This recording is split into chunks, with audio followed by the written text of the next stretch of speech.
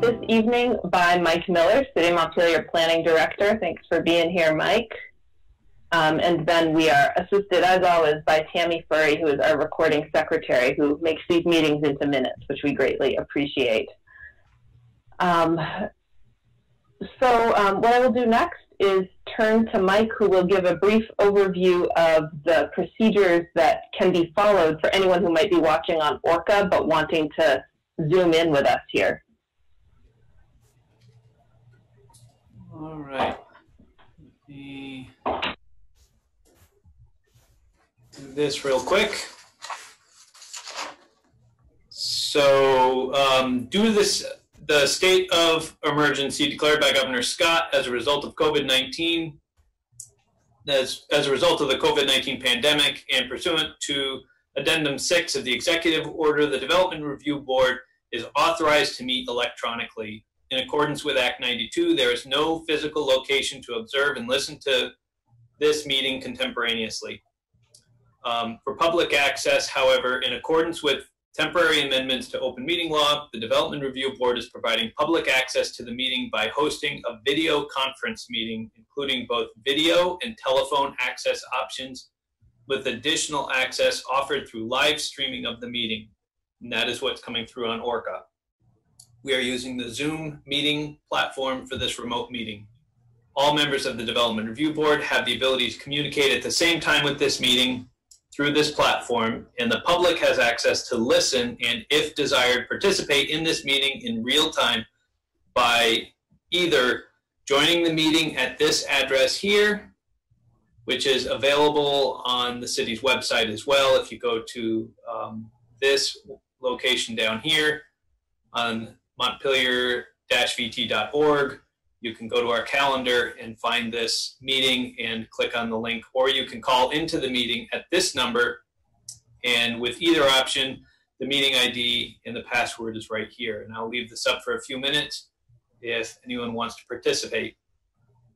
So we gave notice of to the public of the necessary information for accessing this meeting, including how to access the meeting using telephone or video, and it is posted in the meeting agenda. And instructions have been provided on the city website, as we mentioned at that site. If you have problems getting access to this meeting, you can email me, Michael Miller, at mmiller@montpelier-vt.org. Further, if you have difficulties while accessing video conferencing in the Zoom platform, you can also message me through the chat function, which is at the bottom.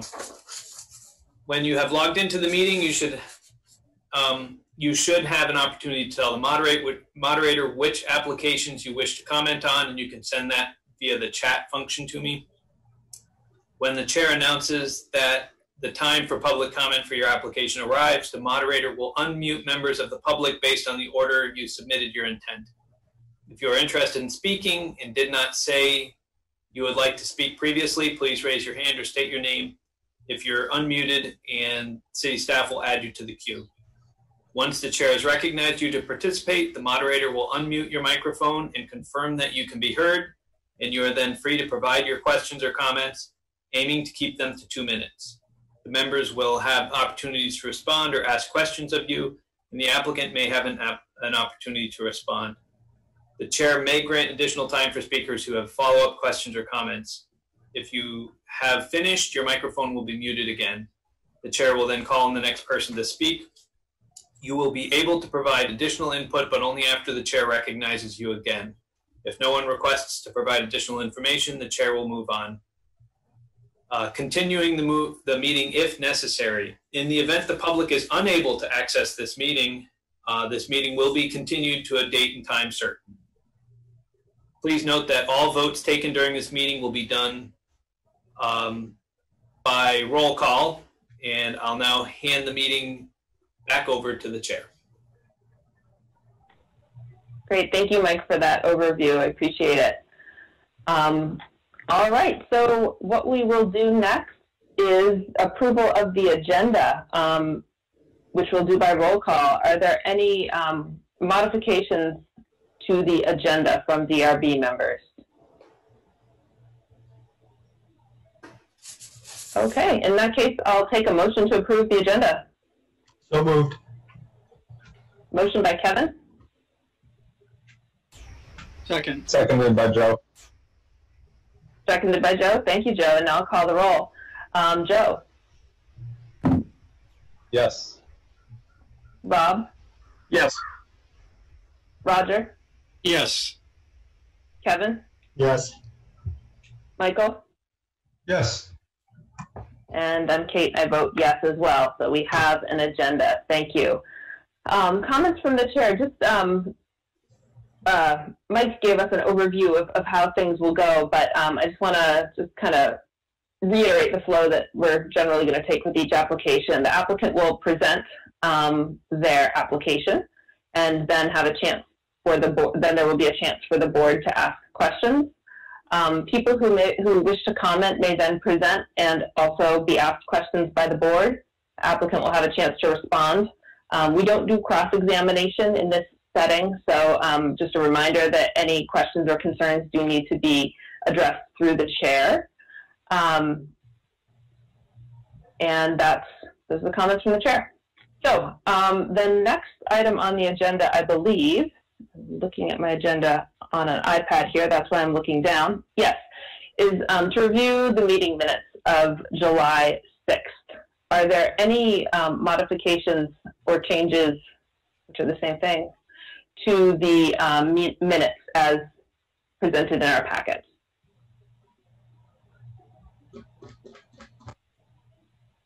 All right, I'll take a motion to approve the minutes. So moved. Motion by Rob. Second. Second by Roger. All right. All those in favor, Joe? Yes. Or Rob? Yes. Roger? Yes. Kevin? I wasn't at that meeting, Kate. Okay, thank you for reminding me. And Michael? Yeah, Sam, I wasn't there either. You were not at the meeting on I was June. not at the last meeting. Okay, thank you. Thank you for confirming that. I will vote yes. That gives us 4 voting in favor of adopting the minutes, which is enough to pass. Thank you for adopting the minutes. All right, so now we'll turn to the business of the evening. And the first application is for North Branch Park on Cummings Street. We're going to hear from the Montpelier Area Mountain Bike Association about a bicycle pump track. And for starters, what I would like to do is swear in anyone who's here to be heard on this matter.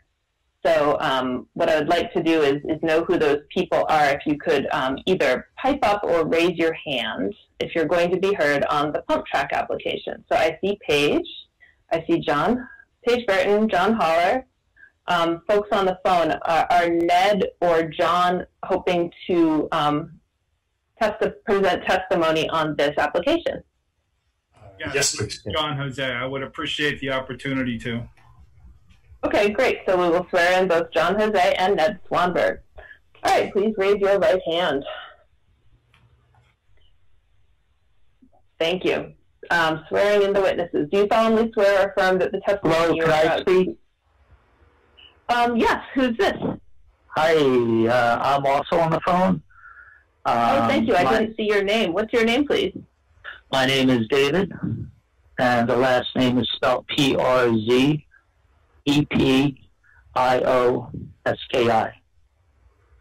Great. We will include you as well to be heard on this application. Thank you for chiming in. So for folks who are going to be heard, please raise your right hand and I'll administer the oath. Do you solemnly swear or affirm that the evidence you are about to give is the truth, the whole truth, and nothing but the truth under the pains and penalties of perjury? I do. I do. I do. All right, thank you all. We have sworn in the witnesses. So what we'll do first is we'll hear a brief summary of the project from Mike Miller, and then we'll turn it over to the applicant. So Mike, if you would be so kind. All right. Well, because as some of you, as probably most of you know, Meredith is usually the one who does all these applications, worked with the applicant, prepared all of the pieces of this, and came down sick. And so I am covering for her And so I don't know what's going to be the best way of actually going through and doing the presentation because I'm not as familiar with this application as perhaps the applicants are. And Okay. maybe that might be a better path to take. Sounds fine. I just put you on the spot, Mike, without any warning. So thank you for reminding us that Meredith's been doing most of the work on this. I'm also comfortable with getting an overview from the applicant. So with that, we'll turn it over to you, John, if you wouldn't mind taking about no more than 10 minutes to tell us about the project. Sure, happy to do that. Thank you, Kate, and thank you all for serving on the board. This is my first time to appear before the DRB. First night meeting in a while, but appreciate all that you all do for the city.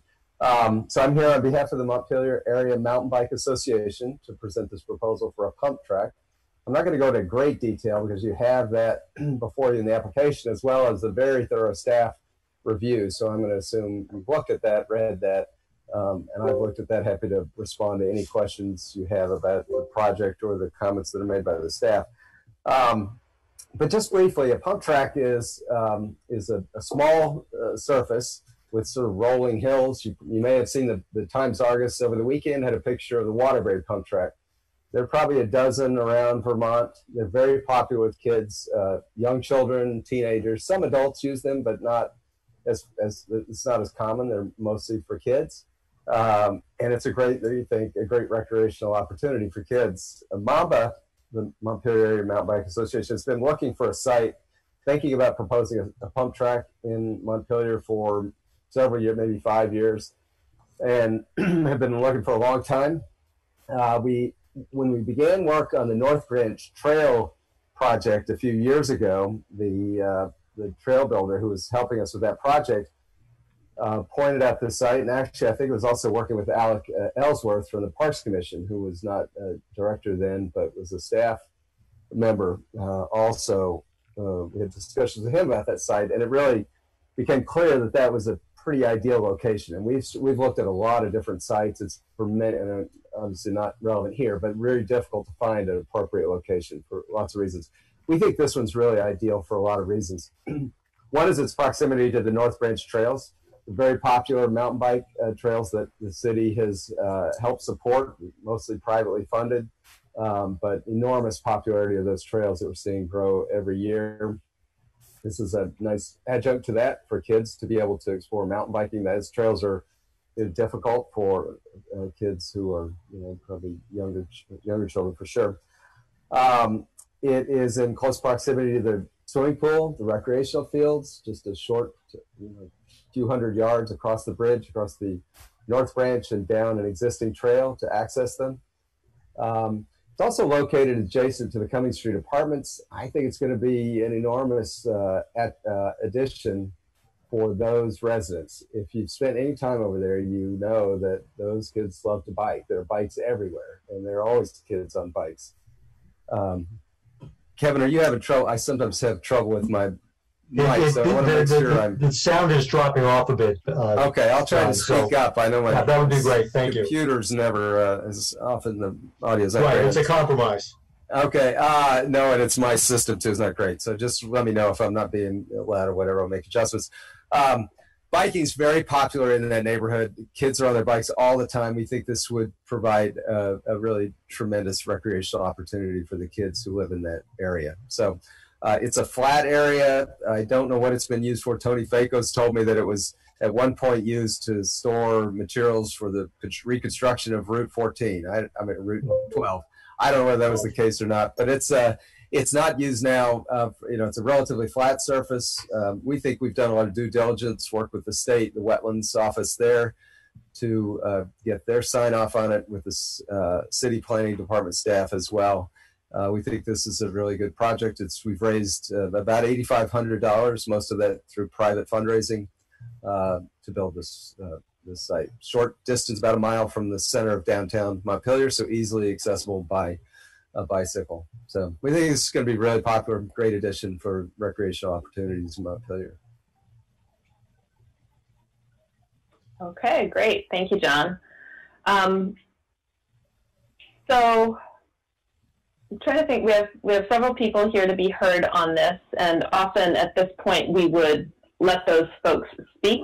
I think what I would like to do is go through some of the items highlighted in the staff report as needing some discussion, and to give the applicant a chance to speak to those in more detail, and then work in some of the comments as we go. Rob, yes. Yes, I just would like to say I'm an avid mountain biker and a member of the Vermont Mountain Bike Association. But I don't think it's a conflict, but I like to disclose it, and but I can be fair in reviewing this application. So. Thank you. That's a good reminder. Are there any other members of the DRB who have anything to disclose or visited the site or anything else that might be relevant to our discussion?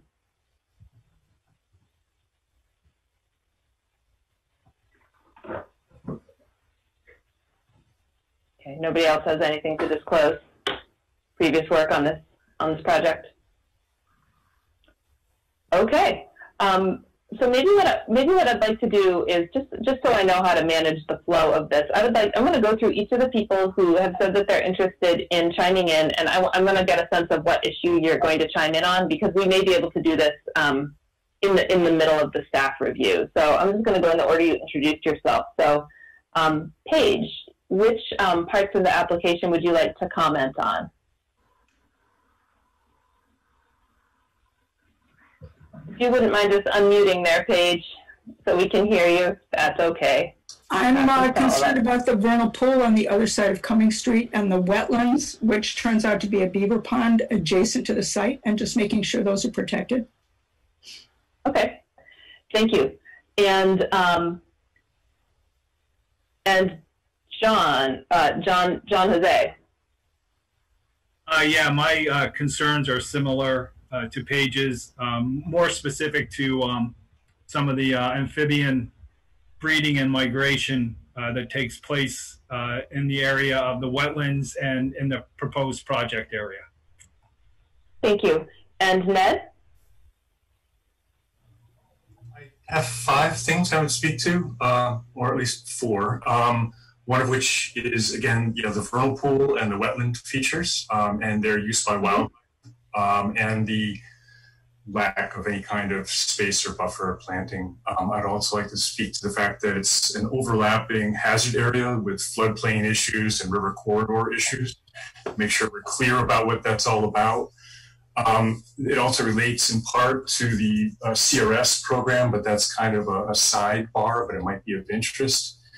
And I'm also very interested in whether this responds to the actual social and recreational needs of the people in the adjacent apartments, or whether this is coming in kind of separate from anything that's been identified by that community. And, okay, thank you. Oh, parking, Ned, is that what you said? Yes, that's right. Okay, thanks. And then David. Hello, everyone. My name is David. And so to echo what everyone else just said, I'm also very concerned about the wetlands and the vernal pool. I don't like the idea of putting up a buffer or a fence. You can't segment nature. It's just, you'll destroy it. Also, I happen to live on Cummings Street, and I don't know if anyone else does, but it's a real joy to hear in the spring all the spring peepers, and it's really beautiful. And that's just one aspect of the beauty of this area on Cummings Street, is how integrated nature is into the apartments and the houses that are already here, and I don't want to destroy that. There's all kinds of animals and wildlife, and I can go on and on and on about its beauty. The other thing is, I'm very concerned as a cyclist for a lot of years. I know that there's a lot of fads. The mountain bikers are calling it a pump track, but BMXers call it I don't know, just a dirt racing track some years ago. Mm-hmm. And they're just fads. And so I fear that what a few people want now is just a small segment of the population, and they're just going to lose interest in it. And I don't like the idea of the 10 parking spaces or the extra traffic on this road. Okay, thanks.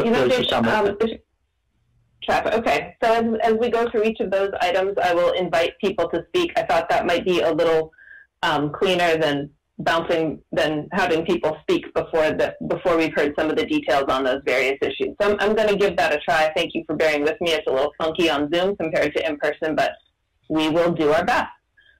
So the way that I like to do this is to go through the staff report, which hopefully folks have. A lot of the things, and then we'll talk about the things that are outstanding. So the issues that I've identified as outstanding based on the staff report, we should talk a little bit about the use determination, what its actual use is, as well as whether we should decide as a board whether we believe that impervious surface is being created, and then wetlands and vernal pools, parking, and landscaping. And for each of these, I will ask the applicant to provide information. I'll ask the board to ask questions.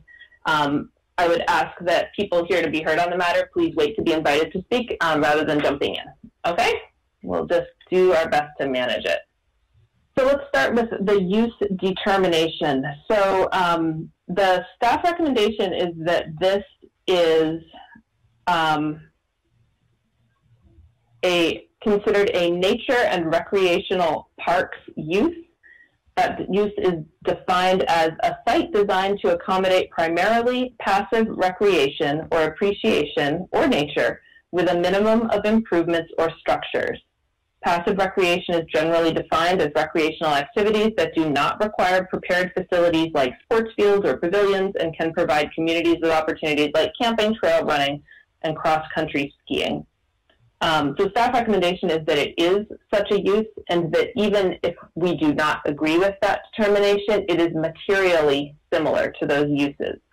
So I'd like to turn to my fellow board members and see if folks agree with that determination.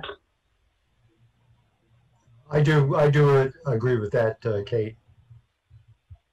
Okay, seeing some thumbs up from Rob and Kevin. Any questions or concerns from other board members? Roger's okay. This is Joe. So if I'm reading this correctly, the staff's determination is that it is a passive recreation area. Mm-hmm. That's right. But so I feel like that flies in conflict with part 2 here, generally defined as a recreational activities that do not require prepared facilities like a sports field or pavilion. I know this isn't a sports field or a pavilion, but it's a track that you're going to be building. So I disagree with the staff's recommendation. Okay. Joe, what do you think about the further staff suggestion that this is considered materially similar, which is defined at the bottom of page 4, that it should be allowed to the same extent and subject to the same standards if it has similar impacts to the neighborhood, such as traffic, noise, and lighting, similar characteristics such as building type, site arrangement, floor area, number of employees, other things that aren't really relevant. Could you see this as being materially similar? Yeah, I can agree with that. I don't think that there is no lighting proposed and no buildings or staff or anything. So yes, I do agree there. Okay.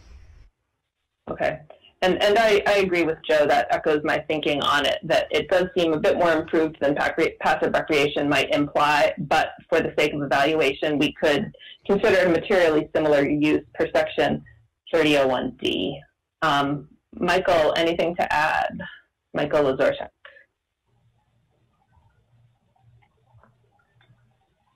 Okay. Okay, so that was the first thing we needed to figure out in the staff report. So moving on to page 5 of the staff report, we're looking at a section that has to do with dimensional standards and accessory structures and uses. We just talked about uses. One of the standards in the zoning has to do with the amount of impervious surface on any given site. And the staff recommendation is that we should consider whether the way that the track is built creates impervious surface. So she also notes that even if it does, it's well below the maximum allowed. But for the sake of laying the groundwork, no pun intended, for our subsequent conversation about erosion and wetlands, I'd be interested in hearing from the applicant about how this surface will behave. Will water run off of it? Will water soak into it? And I'd be interested in knowing that both for the track itself as well as the parking area. Yeah, so this surface will be largely impervious, is my understanding. I guess I unfortunately did not see this comment until today, so I haven't consulted. I don't have any expert opinion on this, but the purpose of a pump track is to bring in compacted soil. To the extent that it absorbs water, you're going to have the material itself is going to disintegrate, and then over time you're going to lose the pump track. So I think just by definition, by the nature of the facility and its purpose, the water will have to run off of it. I just can't imagine that that it would be designed in a way that allows it to absorb water, because if it does, then I think it's going to lose its form and then become less functional. So. Okay, thank you. That makes sense.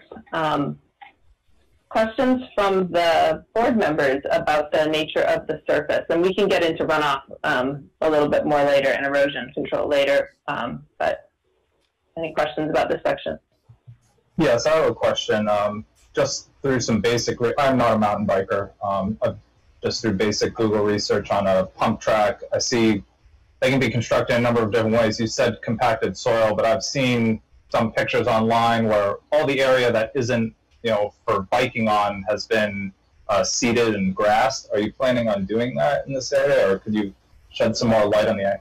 Well, I don't think we do anything to it. I think we would leave it as is. So to the extent that there's some vegetation on the site right now that would be largely undisturbed. I don't think the intent is not to create a park or something that's going to take some ongoing maintenance. We're really just interested in the track itself, the pump track itself.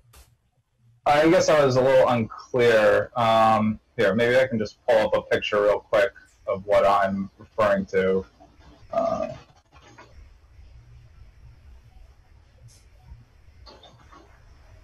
So this is a good example here. I'm just going to share my screen really quick, if that's all right. Sure. Yep.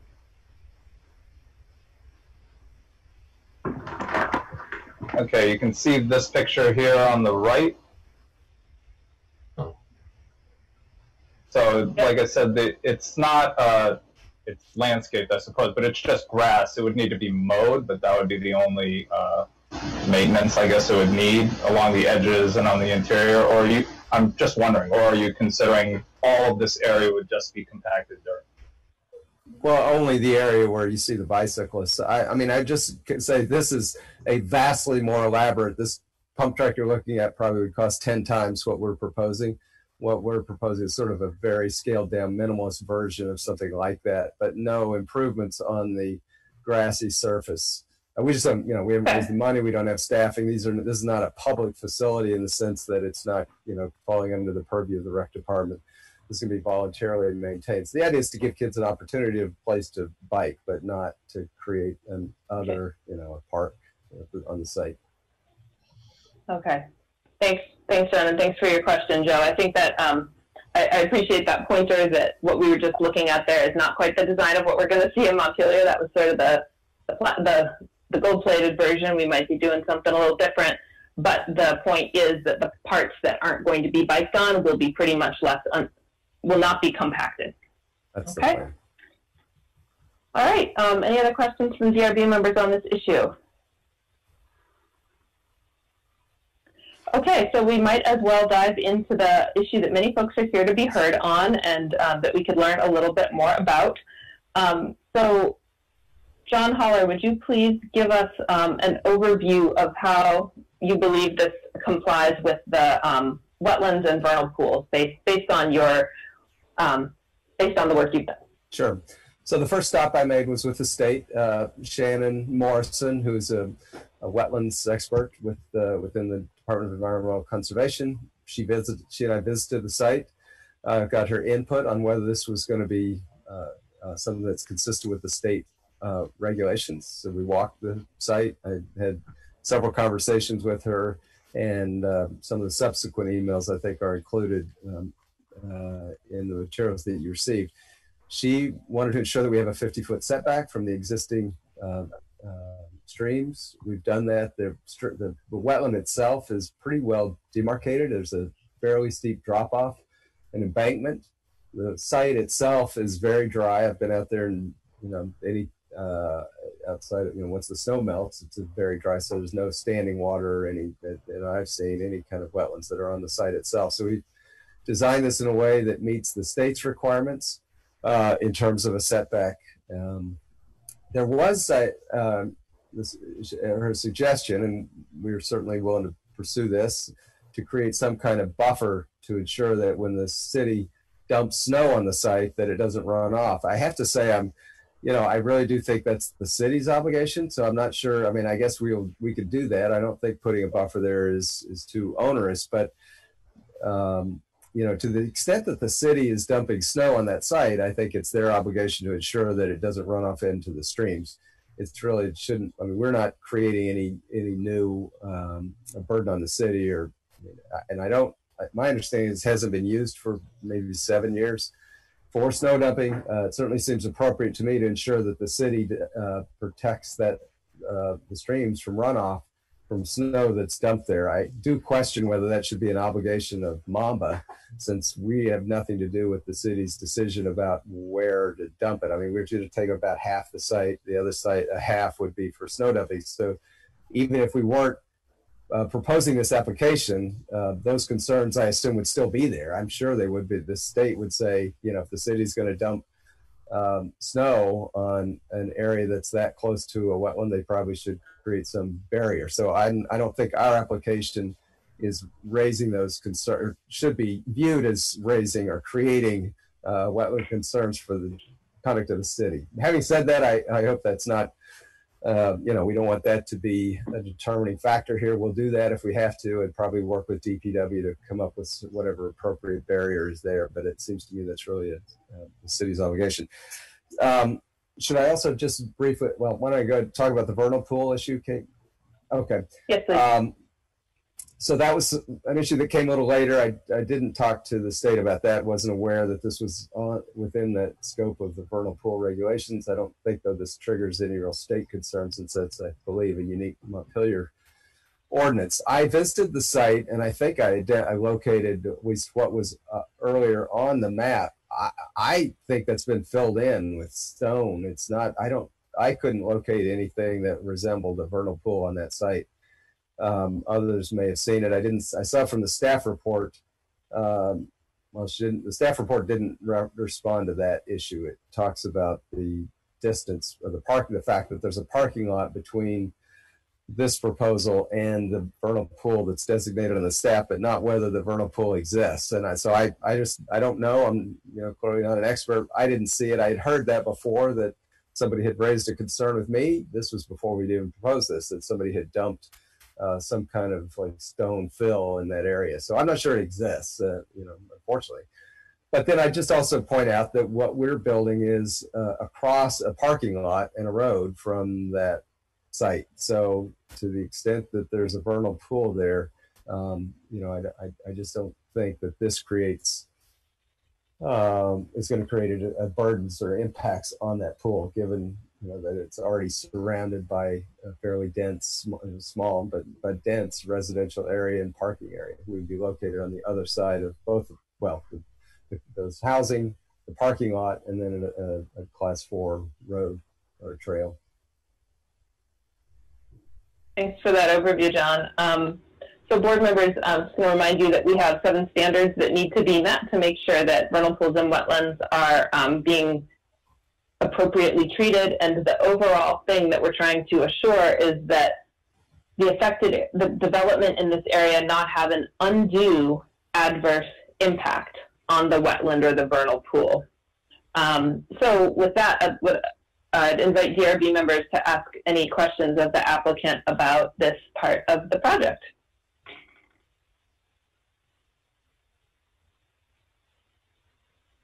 Yeah, Rob. Well, so I know that we're going to get into runoff before, but they come together. So I just didn't. My question is that will there be any drainage to collect the runoff from the pump track itself, not the snow storage area, but just the pump track itself? Will there be drainage around there? You know, I don't think it's designed. The pump track is designed in a, well, I'll put it another way. I think it's designed in a way that any runoff would be diffused. So you're going to have runoff off of, obviously, off of individual mounds, and there'll probably be a dozen or more individual mounds. But that runoff is not going to be collected in any kind of centralized place. I think it would be dispersed on the site off of each of those little mounds. So I don't think that this site, the way it's constructed, is going to create any consolidated runoff, at least as I understand it.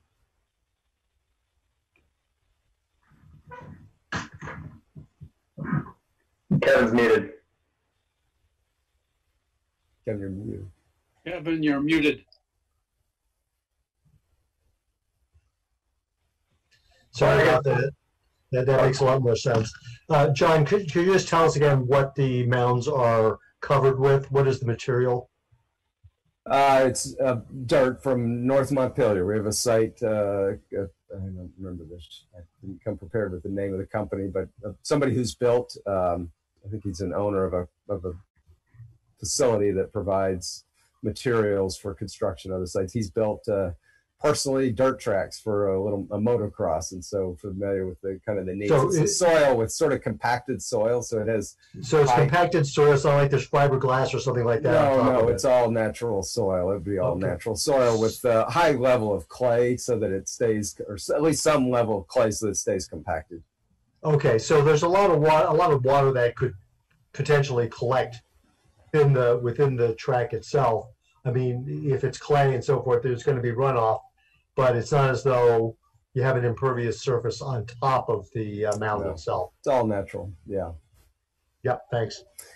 And I guess. And I would say, to the point of it being impervious, I mean, to the extent it runs off, we lose the project. So it does have to be built in a way that lasts. Do you have an estimate of how much fill will be required? I am told, and we've budgeted for 150 yards. Is it expected that need to be routine maintenance with additional fill brought in from time to time? That's a good question. I mean, I don't think in the short term. We certainly haven't budgeted for that. Don't plan on it. So I would say no. We may be back to you in 10 years, but my hope would be that it would be at least a 10-year investment.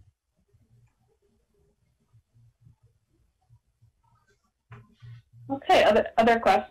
Well, maybe related. Our staff report notes on top of page 8 that we have not received existing or proposed grading plans. Is that still the case, or have those been submitted? Have grading plans been submitted since the packet went out? When I first approached the city about this, I was told this would be an administrative approval that we'd get in 10 minutes. So. This has all been new to me, and as I saw the staff report, I was a little overwhelmed at what this has become. We thought this was going to be a minor application with a simple process for approval, so this has grown into something that's obviously much more complex, but no, we haven't. And I wasn't even aware that that was something that we might need to submit. Okay. All right, thank you. Okay, so is the design such that so it sounds like the recommendation of, looking in my notes here, there's a recommendation from the state wetlands expert to a determination that you're not within the 50-foot buffer of the wetland, and a recommendation to fence it so that people don't bike into it by mistake. Are both of those things true? Does the pump track stay out of the buffer? It does. The closer, my understanding, I went back and looked at her emails today. Her concern was with the snow storage runoff, not the use of the property by a pump for the pump track. I could be wrong about that, but that was my understanding. Her concern is is the runoff, and of course what the material that's in the snow that runs off into the stream. Okay. And would you be open to a condition requiring delineation of any buffer that, I'm not asking for landscaping, but delineation of a buffer that would assure that people using the pump track don't end up in the wetlands? Yes. Okay. Thank you. Okay. Kind of going through my notes here. All right, so what I'd like to do next is turn to the folks who are here to be heard on this, and the order I'm going to go in is Paige, John, Ned, and David, asking to speak specifically and concisely to the vernal pools and wetlands. So if you wouldn't mind taking just two minutes each. You've now heard a little bit more about the project, and so I would ask you to share with us any new information that you want to make sure we hear and consider. So starting with Paige. Make sure you unmute there. Sorry.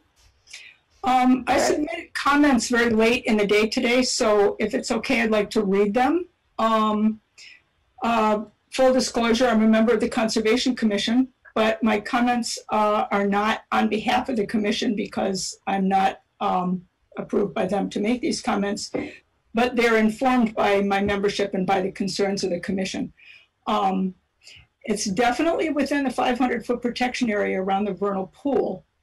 In my letter, if anybody's had a chance to read it, I said I would suspect that the project would not have an impact on the vernal pool because the site is on the other side of the road and it's away from the woods, and that the land and vegetation on the proposed site are not of the type that would be likely to support the amphibians that utilize the vernal pool as a breeding ground. However, John Jose will correct me on that, and I'm grateful for his comments. There is an obvious wetland which needs to be protected, and so I'm asking for, I want to suggest the following conditions. One is to mark the 50-foot buffer around the wetland before construction begins to be sure it's not encroached upon. Two is to provide erosion control between the project and the river and wetland during construction. Three is to take steps to protect the wetland from runoff, and this is from the pump track, not the snow parking. That is not, that's not part of this application. But it could include fencing around the perimeter of the track to make sure people don't walk or ride into the wetland, and or planting native vegetation on the riverside of the track to mitigate runoff from the raised area and control erosion. Four is to create as little soil disturbance as possible given the toxic nature of the soil that's been subjected to snow dumping and all of the associated contaminants that are in that, and compaction for a long time. And five is to use gravel only for the parking lot, not paving, if they could do that. I would also ask why the parking lot is necessary when there's a paved dead-end road adjacent to the proposed site that's plenty wide enough for cars to park and for city trucks to get by, which they want to be able to do. If the parking lot were eliminated, the whole pump track could be moved further away from the wetland area. Okay. Thanks, Paige. And what we'll do rather than a back and forth is John Holler will give you another chance to talk at the end if some of these concerns aren't addressed as we go along. Questions from DRB members for Paige? Yes. Do you know the location of the vernal pool exactly? It seems like there's... Yes, it's on the other side of the road. You know where the... And by the road, you mean Cumming Street? Sorry, Cumming Street.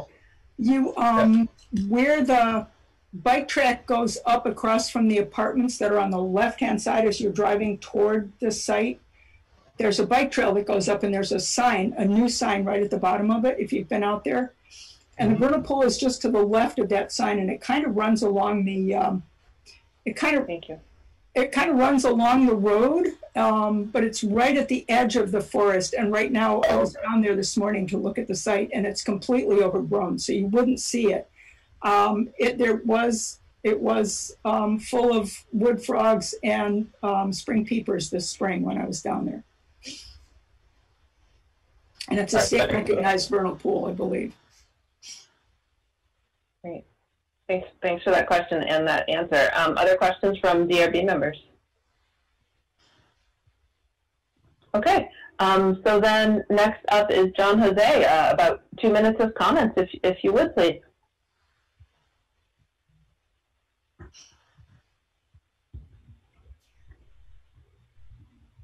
Thank you, Kate. I want to apologize as I only found out about this project as of today. Otherwise, I would have offered comment sooner.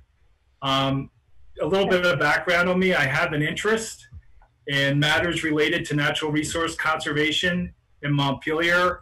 I was formerly on the Montpelier Conservation Commission, and I have a particular interest in amphibian conservation.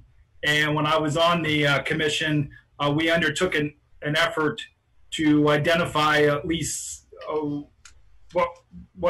represent some of the vernal pools in Montpelier, including the one that's located in proximity to this project. And also, because of how easily accessible the wetlands areas are down on Cumming Street, and the fact that I used to live down there for a few years, I had the opportunity to spend some time down there, including evenings when spring migration was taking place. And my own observations are that when this migration is taking place early in the spring, which consists of amphibians such as wood frogs, spotted salamanders, green frogs, spring peepers, at least the wood frogs that I've observed, had the opportunity to watch down there. One of the places they cross, and at least one spring when I was down there where they were concentrating their crossing, was precisely the area where the project is located.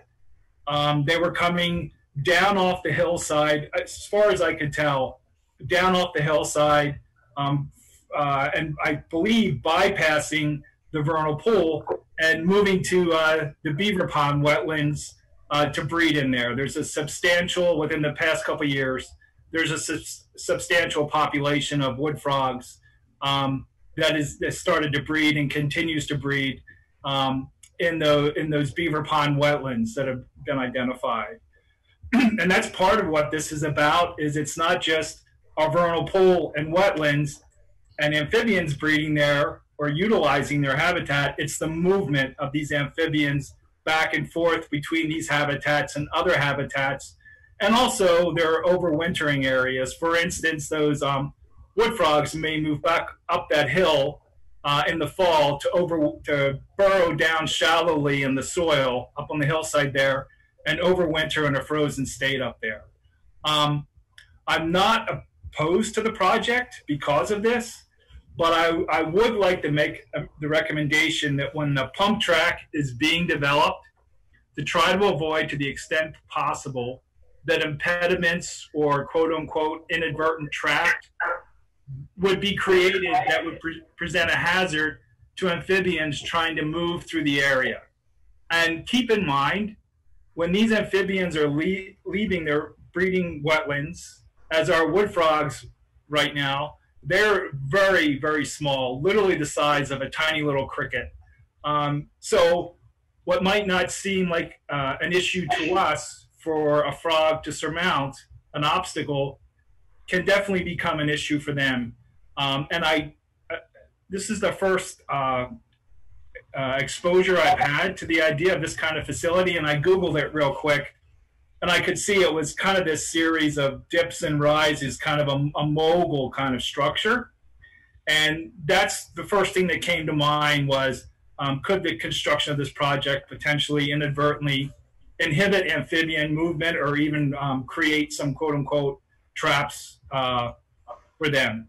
And I do want to state that vernal pool is there. To my knowledge, when I was there about a month ago, I stopped in and checked on it, and it's one that is certified as being present in the city. And last thing I'll say is a few years back when Mamba was having some trails installed off Cumming Street, some new trails, I, at that time, was on the Conservation Commission, and I had the opportunity to meet with the gentleman who was constructing the trails. We had a very similar, very brief conversation where my basic suggestion was that he'd do whatever he could to avoid creating steep sides to the trails he was developing in the area of the vernal pool or any other potential impediments to the amphibians moving from and to the vernal pool.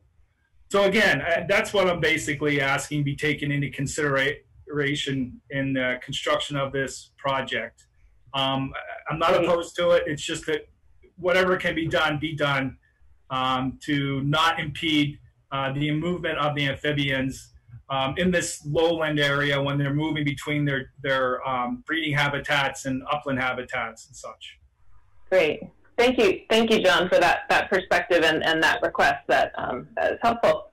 And Ned, Ned, if you wouldn't mind sticking to what we're talking about now, the vernal pools, wetlands, buffer, and you could talk about the hazard area and river corridor, but we'll save parking for later.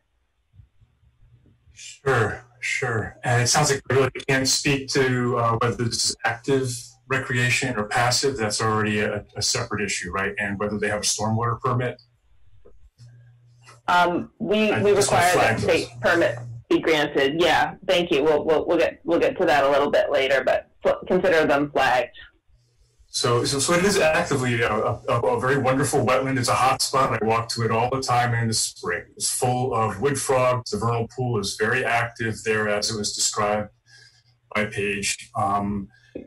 Flushed hooded merganser off it this spring. Also the wetland, with beavers, wood ducks, and all sorts of activity all through there. I found a bittern in there not too long ago. So it's a hammered wetland. It's been filled, through a whole process of probably illegal and overlooked fill. I've seen some images on Google Earth where you can see the blackness rolling off of the piles of snow melt. So there's some real historical issues with that site for sure, but it's a very active spot, and it would be a shame to take a place that's so hammered and instead of perhaps restoring it for wetland function and buffer function and floodplain function, increase the problem. So I am very alarmed about that. Thank you. Okay, thank you. Any questions for Ned or John from board members?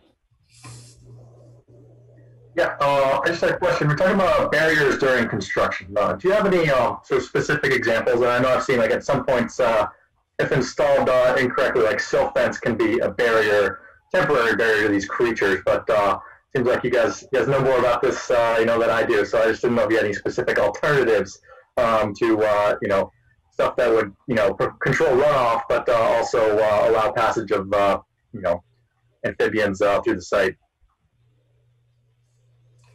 And you're asking about during construction in particular, Rob? During construction, yes. Okay. It's very tricky. I won't speak to that much, but it would be a tricky issue for sure, Rob. And I do believe that Shannon Morrison had talked about putting up permanent barriers, such as Jersey barriers, to kind of block access into the buffer and protect the wetland from including snow dumping, traffic, and the sprawl from the site. So, but that's a very interesting question. I can respond to that as well, Kate. Okay, yeah, go ahead.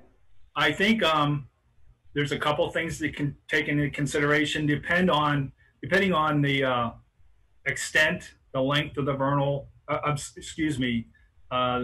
the silt fence. This would be something we'd want to look into some more, but it may well be that the animals can get around it, work their way around it. That's one possibility. The other thought is timing. Most crucially, and if the project could take this into consideration, your big movement of amphibians to their breeding pools is going to take place somewhere mid plus or minus April. And usually there's either one large night or a few different nights that they move on. So if timing of the project could take that into consideration, I think that's one possibility that could address concerns around a barrier like a silt fence impeding their movement. Great, thank you. All right, if there are no other questions from DRB members, I want to move on and give David his 2 minutes. So David, please go ahead. Hello, everyone. This is David. So my concerns is also the wetlands and the vernal pool. But it sounds to me that the Mamba is saying that you know, it's not going to build once the track is built. There's not going to be any maintenance or upkeep for the facility. So my concern is that if it does get built, I think there should be provisions that will ensure with you know, the constant monitoring that the movement, migration, and wintering of all these amphibians and ducks and beavers and groundhogs and deer and you know, turkeys. There's everything here. So I think that there should be some kind of you know, ongoing monitoring to make sure, you know, everything's working out okay. And if it doesn't, you know, there should be changes made.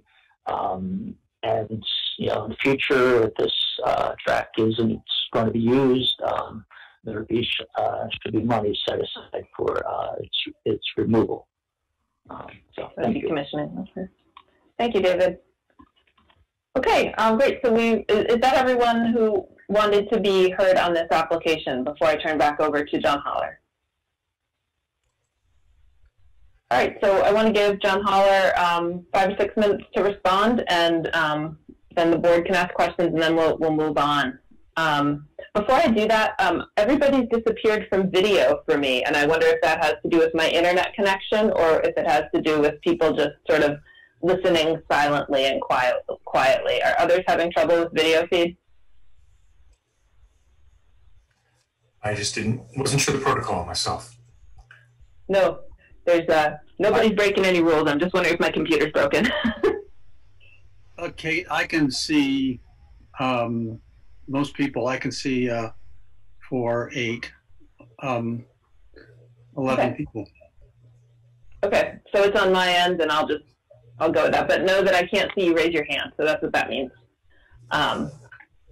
All right, so John Holler, go ahead, and if you want to respond to some of those concerns and reflections, or just let us know what you want to say. Yeah. Well, I try to organize how I would respond. So maybe just a couple of things. First, respond to Paige's question about the parking. Why do we need parking? You know, honestly, we went back and forth about that. I don't think very many people are going to drive there. I hope they don't. It's bikeable from downtown. You know, I bike to those trails. And there also is there's Cumming Street is a pretty wide road, so people typically now there's no parking for the North Branch trails. There's probably much more vehicle traffic, I would think, bringing bikers there to that site, and they park on Cumming Street. I'm not sure about the road, the access road that goes towards the river. That's one I know Tom McCardle was concerned about that being open. We did look at whether that was wide enough for putting parking on the other side. You know, I guess ultimately we just came down to the fact that this was going to be convenient. We had enough room on the site, but it wouldn't be paved. It would just be gravel or some kind of very minimally maintained or upgraded surface to allow for parking. But it's not, I don't think, critical, but I do think it would be convenient to have, but not intending any pavement, certainly, and haven't budgeted for that. You know, I share Jose's concern about the frog migration. We certainly don't want to do anything that's going to impede that, or you know, that's going to have an adverse impact on the amphibian movement in that area. I'd be interested in maybe having John talk. I think it was John who mentioned talking to the trail developer, Brooks Gatchard, who's done these all over the state. And I'm sure he would be amenable to having a conversation about how this could be constructed in a way that minimizes the vernal pool or the migration from frogs. I know one of the concerns is the timing of this. So I think John, or maybe it was Ned, mentioned that mid-April was the peak period for migration. This site would only be used when it is dry, and we would probably close it. Maybe, I'm not sure. We haven't talked about that, how we'd rope it off.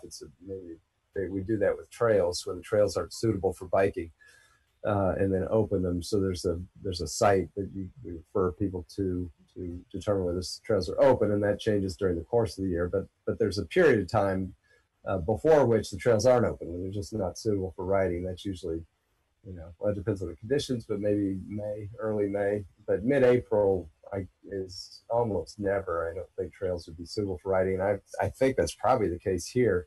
If the bike pump is wet or there's still snow on it, we certainly wouldn't want people on it. So, I think there's a way that we could maybe have a conversation about how to ensure that it's not used at a time when there may be a movement on that site. Yeah. John, if I could interrupt you for a second, John. I think, do you know what time of year this would be constructed if you get your permit? Oh, this year. This summer. Okay, so construction would not likely interfere with the migration. No, not at all. He's finishing work on the existing trails network this summer, and hoping to do when he finishes sometime this summer. Okay, great. Early fall. I guess that's all I have to offer. Okay, that's helpful. Great. Any other questions on this issue from DRB members before we move on? All right, thanks everybody for bearing with us. Good conversation and informative for us. So the next item that we're looking at, page 8 of the staff report, has to do with erosion control, which we've discussed a little bit. The staff recommendations, the staff recommends a condition of approval, which is that prior to, first a sort of a typical requirement is that, one thing at a time. The staff suggests a condition of approval that the applicant submit to the zoning administrator an erosion control plan to show compliance with this part of our zoning, which is called section 3008D, and that has been signed off on by the Department of Public Works. So, John Holler, would you be open to that condition? Yes. Great. And you talked a little bit about erosion control. Could you provide assurance that you're going to be following the practices as delineated in our zoning, which is, again, 3008? Those are to limit the size of the construction area to the minimum necessary, preserve existing trees where possible, as we heard in discussion of the wetlands, marking site boundaries to identify the limits of construction, and I would say probably also the limits of those wetlands, limit exposed soil, stabilize the construction entrance, etc. Install silt fences, divert stormwater, treat and filter water as necessary. Yes. So you're prepared to comply with those requirements? Yes. Yes. Okay. Questions from the board on that, on erosion control and management during construction?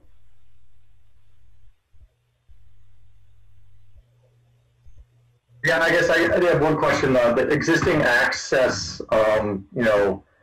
it's kind of the old gravel road, the trail there. Obviously, it'd be upgraded some during construction. Do you see any concerns, like sort of long term needed? Doesn't it cross a ditch or there, and there's a culvert? Maybe I'm mistaken. I don't. If it crosses a culvert, I'm not sure. I guess this is sort of an ancillary response, but the question did come up about maintenance of this, and Mamba is taking on the obligation to maintain the pump track, and we've done that with trails sort of throughout this region, including the North Branch trails. I was out just to sort of anecdotally mention that I think there were 30 people out working on the trails maybe a month ago. So we have a very active network of really committed volunteers to maintain these trails. And I think we'll have the same kind of enthusiasm for people who support this pump track. So it's a long way of saying, man, I'm not sure whether this is going to create access issues. I don't recall that on that site, but I haven't thought about it like in terms of the truck traffic and bringing the loads of dirt. But I can certainly ensure that we'll maintain it and make sure that it's accessible. It'd be have no problem at all with a condition like that. Thanks. All right. So what I'd like to move on to next is page 9 and 10, which has to do with access and circulation. So John Haller, if you could, you said that you expect people to access, you hope for people to access the site by bike, though some may also come by car. Do you have any sense of the volume of use that there will be? You know, we really don't. It's hard to compare. So the nearest popular pump track is in Waterbury, but that's a couple of miles from downtown, a smaller community in an area that gets a lot of people coming from out of town to that site. So, you know, it's really hard to say. We've put in we had said 10 spaces. The DRB staff had said we could put 9 there under the existing rules, which of course that's fine. I'd be really surprised if you ever saw that many vehicles on the site or that many people on the site at one time, but I just don't know. I mean, we hope it's popular. We hope it's used. I hope people bike there. But mostly we just want people to be able to enjoy it. Okay, thanks. Questions from the board about access and circulation? Anything else board members need to know to make a determination in this area?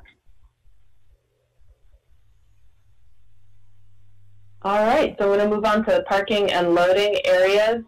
We just talked about parking, that 10 spaces were proposed, but if the spaces meet the required dimensional requirements, there can only be 9 spaces, and it sounds like your understanding of that as the applicant. And we talked about how that will be a gravel surface. One question that we're curious about is, it says that no snow storage area for the parking lot is indicated. Will the parking lot, will the track be used in the winter, and so will it be necessary to clear the parking lot in the winter? No. Purely seasonal, okay. So I would say May to, you know, maybe late October, mid to late October. Okay.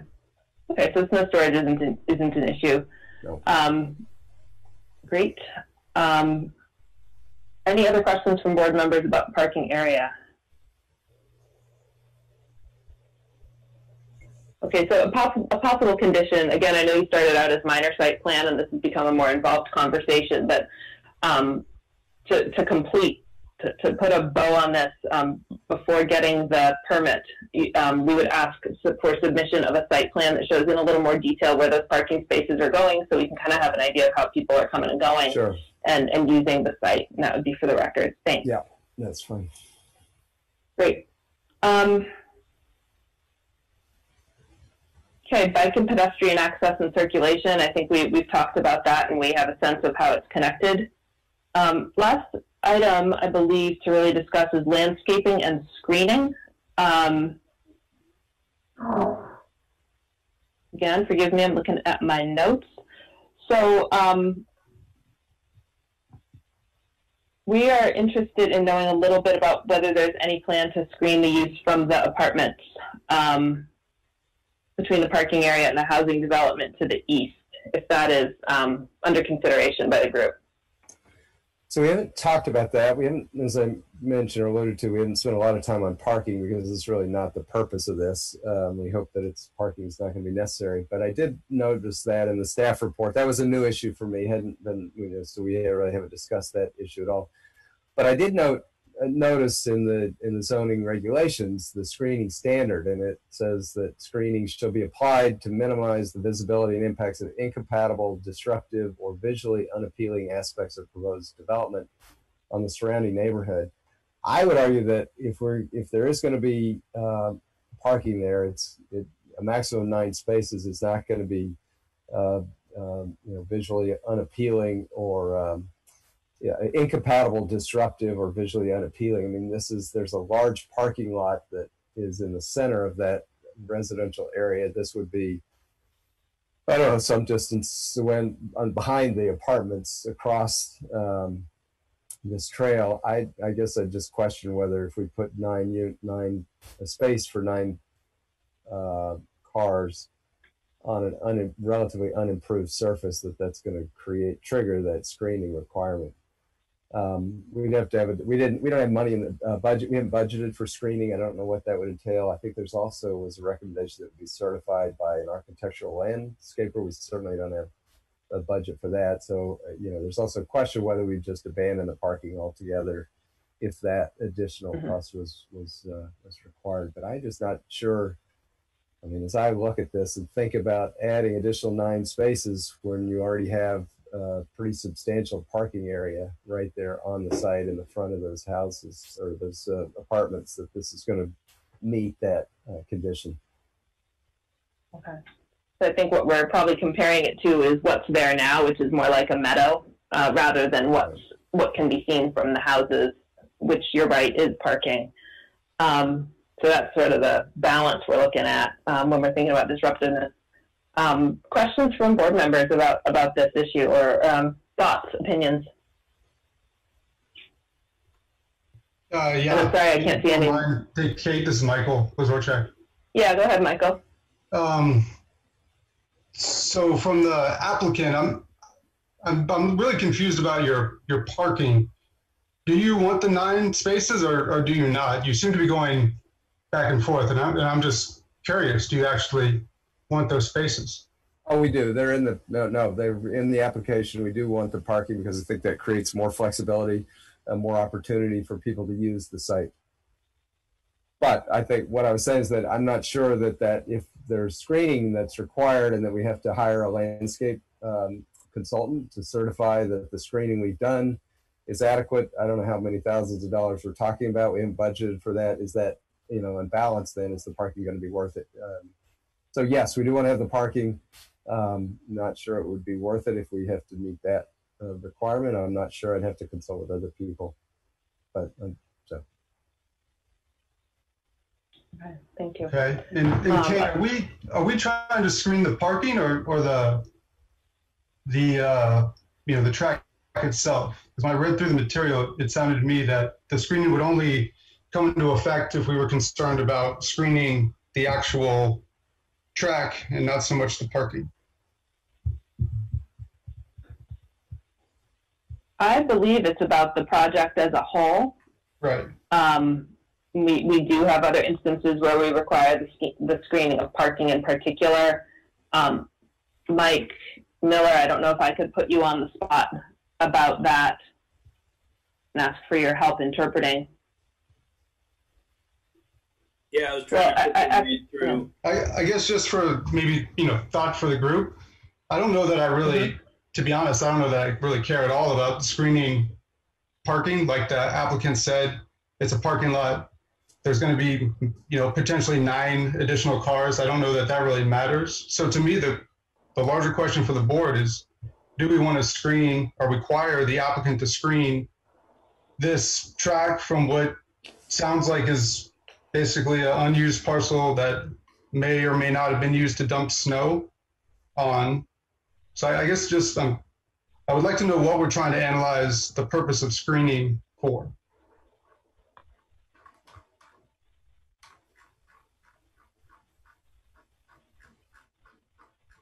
As I look at the proposed Cumming Street pump track in our packet, which is page 7 of our overall packet, it's a GIS printout showing the wetlands, the wetland boundary layer, snow storage, pump track, and parking.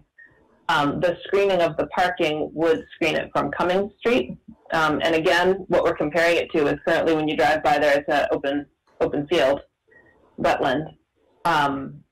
So it would be screened from that as well as from the backyards of folks who live in the Cumming Street apartments. Because it's not being added to an existing parking lot. It's a new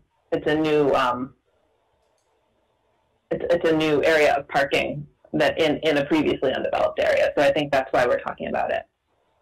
Thank you, Michael. So the parking area is the rectangle, the dark gray rectangle that has the arrow dancing around it. So it is a new area. Okay. Other board members have some questions or thoughts about this.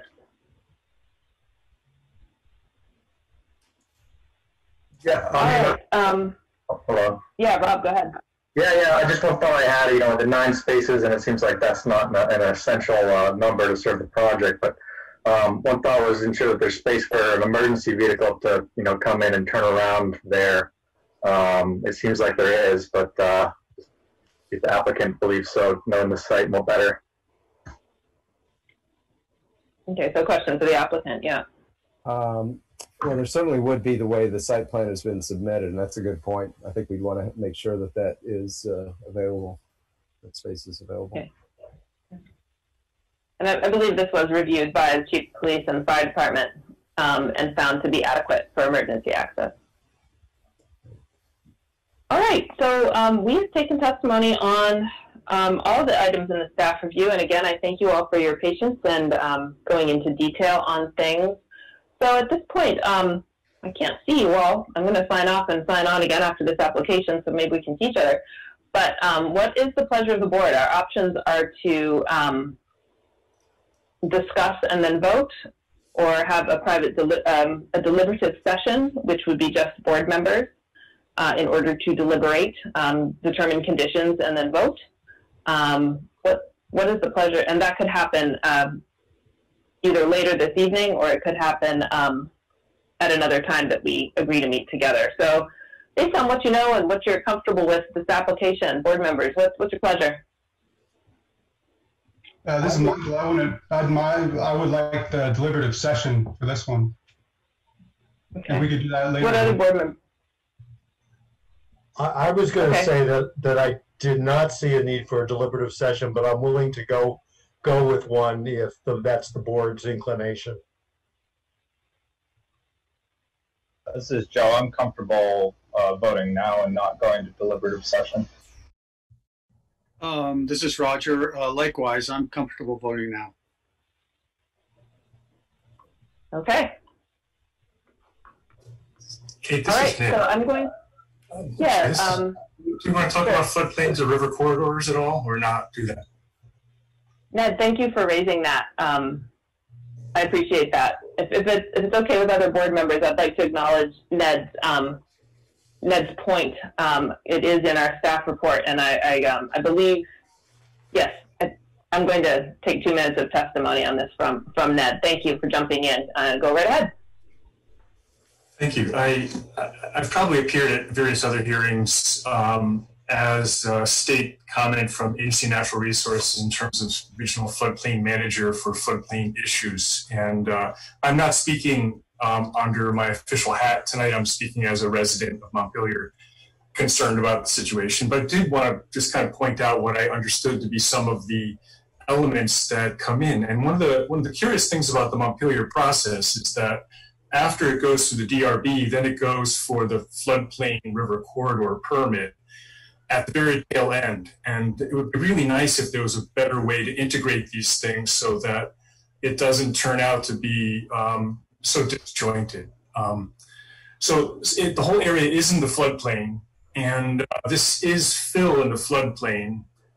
And the city does not have any restrictions against fill in the floodplain. I live right up against the North Branch downstream, and as we add fill into the floodplain, it flows higher and faster in various ways. It flows higher in some places, and it may flow with more velocity in other places. So as we do that, it does increase the risk to people already close or in the floodplain elsewhere in town.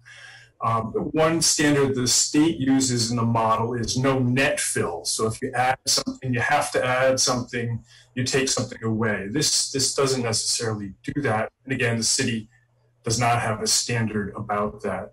It's not in the floodway, which is a big concern. It is in the river corridor. And so that's a big step that the city took to enable the protection of a river corridor along the North Branch itself, and only along the North Branch upstream of the Cummings Street Bridge.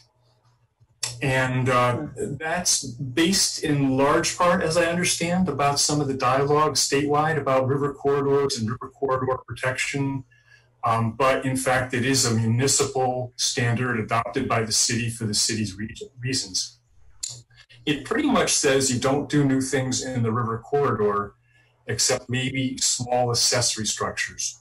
You don't put fill in.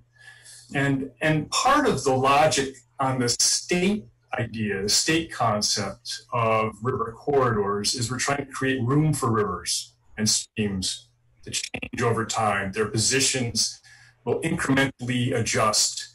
And that way they'll have the room they need to maintain the least erosive gradient down the valley and do the least amount of damage as it continues down on through Waterbury and beyond.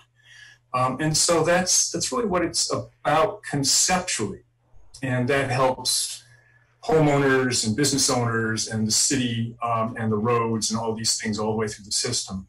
So in this case, as I would understand it, the river corridor is basically to say in this area that is not highly channelized, one of the last remaining sections in the city that isn't, that we're trying to not put in new things any closer to the top of the bank than we already have, and to leave some room for the river. That's the basic concept as I would conceive of it. I can be corrected in terms of how Montpelier interprets that.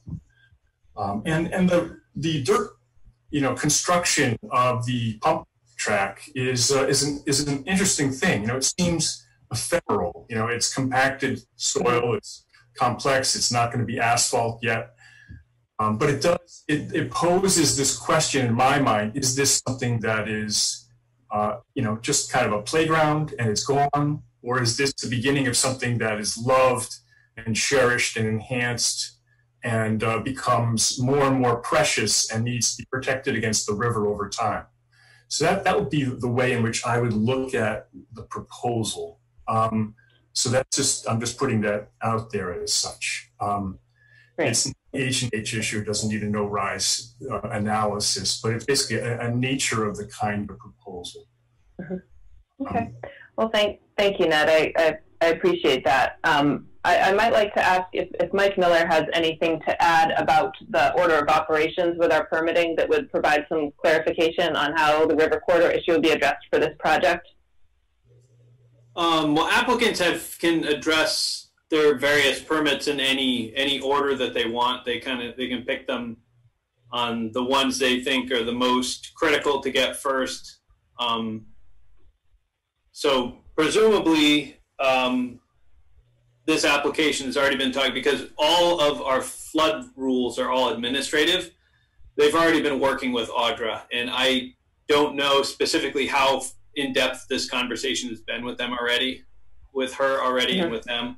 So it's possible that this has already been discussed and is already on its way, because our permits are mostly administrative.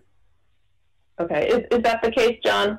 And I keep saying John Holler because we got two on the call tonight. What's the status of the river corridor regulation permit? Yeah, so we've had a number of conversations about this. And honestly, it's not clear what the right approach is. I mean, I know Audra has mentioned this no net fill requirement. So basically that would mean if we're bringing on 150 yards of soil, we need to remove 150 yards of soil. We think that's a terrible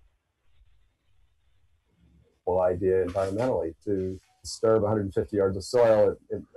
We don't know what that use has been. And you, I think, have a couple of emails from Alec Ellsworth from the Parks Commission, who's very opposed. He strongly supports this project and is willing to do what we need to make it done. But that does not seem to me to be in the spirit of this rule. We would, I think, create valleys and sort of unnatural dips below the surface in the interest of meeting this standard, which really wasn't intended to apply to a facility like this. I made the argument in the submission that I provided to and I thought that the DRB would be making this determination, not that it would be administrative. So I made that argument that this is not a structure under the Montpelier zoning ordinance. This term structure refers to what you would normally think of as a building or other kinds of an improvement. But this kind of a dirt improvement we didn't think, would argue is not a structure. I included a case from another community in Vermont applying a similar definition of the term structure. I gather that's not your determination. So I guess I'll follow up with Mike to see where we make that case and argue. I'll have to hear from Audra to see where she came. I don't know where there would be a no net fill requirement unless you were in the floodway, but Yeah. I don't like to overstep, because although I'm a certified floodplain manager myself, I always fall back on the people who do this every day, and that's Audra, who does the floodplain, and Meredith, who does the zoning. And so as much as I have experience in working with all of these, when you do it every day, you remember where that requirement is that I'm overlooking right now.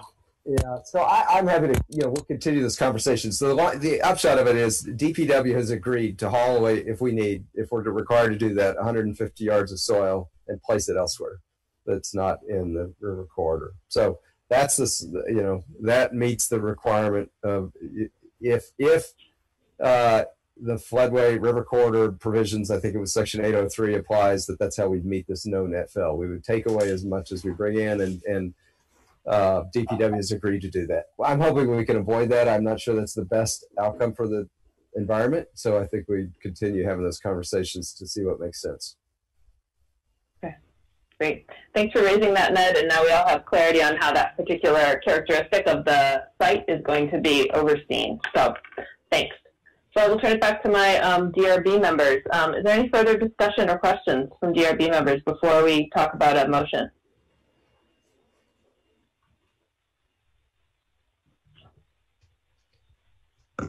Hey, Kate, this is Michael again. Yeah. Yep, go ahead. So I got to be honest, I thought this was going to be a straightforward permit. And I'm not really tracking what, and I mean, maybe I'm tired of not paying attention, but I'm not really tracking what we're going to vote on. We're talking about maybe fencing, maybe not fencing, maybe vegetation cover, maybe not, maybe doing some sort of vernal pool amphibian protection thing. So I'm just really unclear where we're at on this permit. Okay. Well, thanks. That is okay, and that's why we're talking. So the conditions that are proposed in the staff report. So first of all, we are assuring that the wetland and vernal pool standards are met, and we are applying conditions as we see fit to make sure that those resources are protected. Some of the things that we've discussed are construction during a time when amphibians are not migrating. We have talked about a visual buffer between the pump track so that users don't stray into the wetlands. We have talked about that buffer not necessarily being a Jersey barrier, because that would impede amphibian movement. We have not made a decision about landscaping, but if the DRB decides that we want landscaping, that would become a condition of the permit. And then we have some standard conditions as suggested in the staff report, which I'm flipping to now, having to do with the erosion control plan that would be required, copies of state permits, site plans showing the buffers, the parking spaces, and then if we determine a landscaping plan. So that's kind of the scope of what we are contemplating in this motion, I believe, and I would welcome others, DRB members, to clarify that for me if necessary.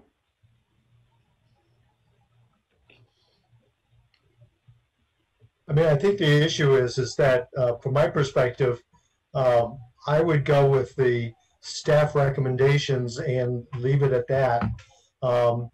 If board members feel as though there's a need to discuss the other factors that were brought up, vernal pools, amphibian migration,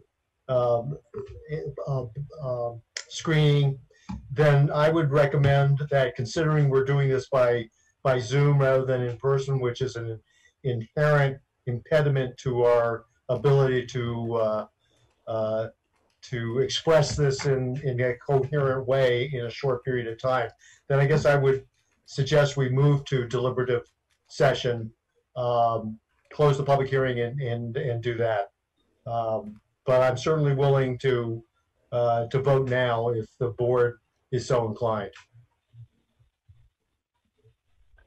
I am inclined to, because there's a lot that we could ponder and deliberate and that I think we need to be on the same page about as board members in order to put together a coherent and fair motion and conditions.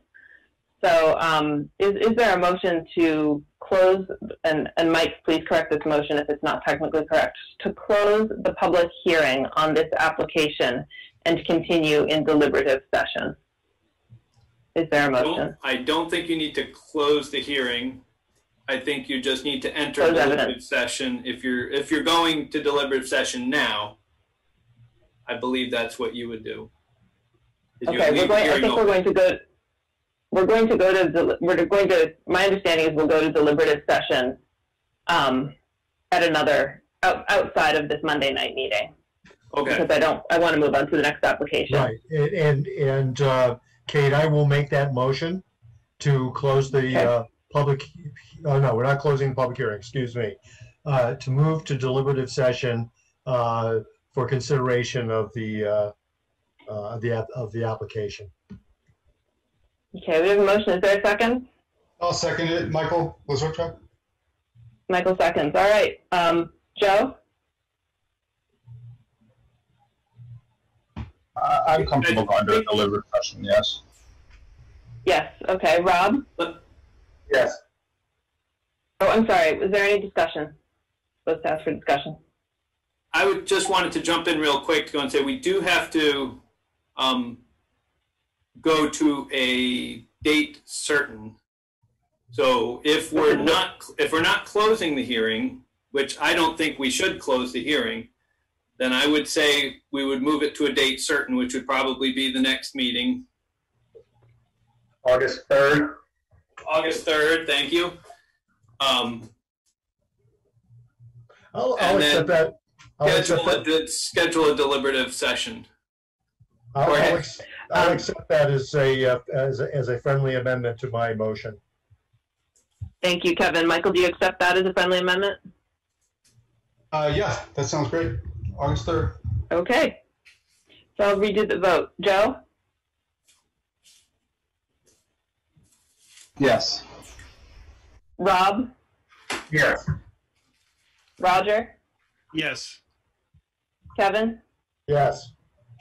Michael? Yes.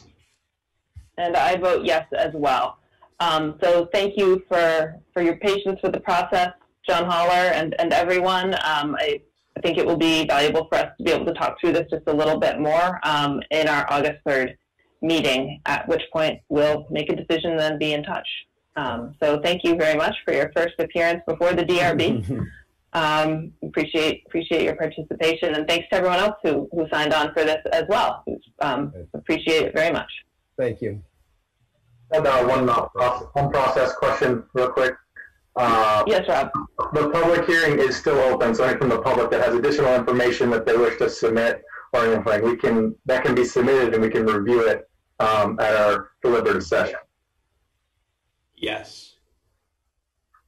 That's it. Thank you. Yes, the reason for keeping the hearing open is if there's, at any point when you go through your deliberative process at the start of the next meeting, that if there is a question, we don't have to rewarn the hearing. If you close the hearing and then find out we need one more piece of information, then legally we have to rewarn the hearing. By leaving the hearing open and continuing it to the next meeting, then we don't have to rewarn the meeting after your deliberative session. Great. That makes sense? Important clarification. Yeah, thank you. All right, so soon we will move on to the next application, but what I'd like to do now is take a 11-minute break. Please come back. Oh, there are all your faces again. Please come back at 8:47. All right, for DRB members, we have everyone we're waiting for. I wonder if Joe is going to be rejoining us. I have not heard to the contrary. Can folks still hear me? I can hear you. I just saw Joe not too long ago. Great. Okay. I keep getting booted on and off Zoom itself, so forgive me if that keeps happening. I'm gonna proceed, even though I can't see what's going on. Just to let you know, Kate, your voice is coming through fine, but I don't have any video of you. Okay, thank you. And I don't have any video of anyone. I'm only basically joined by phone by now. But I'm going to do my best to just keep rolling along. It is my goal to wrap this up by 10 o'clock or sooner if we can, while also not rushing or marginalizing any concerns or rushing any information collection. We do want to do this right. We don't like to make it a habit to go 2 meetings or 3, but it has happened, as folks on this call know. Right. So let's dive in. Let me just say one thing. I totally support your 10 o'clock drop dead time. I think it's important that we contain the testimony and the deliberations within a context when people are still basically awake. So I agree with your 10 o'clock time frame. Okay, thanks. Let's even aspire for more than basically awake, but entirely ready and in service of our applicants and neighbors and community all around. Of course. I know that's what you meant. Absolutely. I'm going to stay here on phone and click my Zoom link again, but I am going to get started. So thank you all for being here. The next application is for general, we're looking at general standards, minor site plan, conditional use review, and design review at 99 State Street. And we're familiar with this area of town because we've had some conversations about it this spring and summer. But one of the things that I think we need to remember is that we are making decisions about this application based on what's been submitted for this application, both from the applicant and from anyone else who is participating. So while we may be aware of the overall context, which is kind of our job as DRB members, we know the context of our community. We, as far as evidence is concerned, to decide whether this is meeting the zoning, we're taking evidence tonight. Okay? So, with that, I would like to swear in witnesses. And Mike Miller, would you please let me know who the witnesses are, since I can't see anybody at the moment? I'm still working on that. Okay, let's see. We have... Work my way through. We'll have Jay White, Tom Lozon,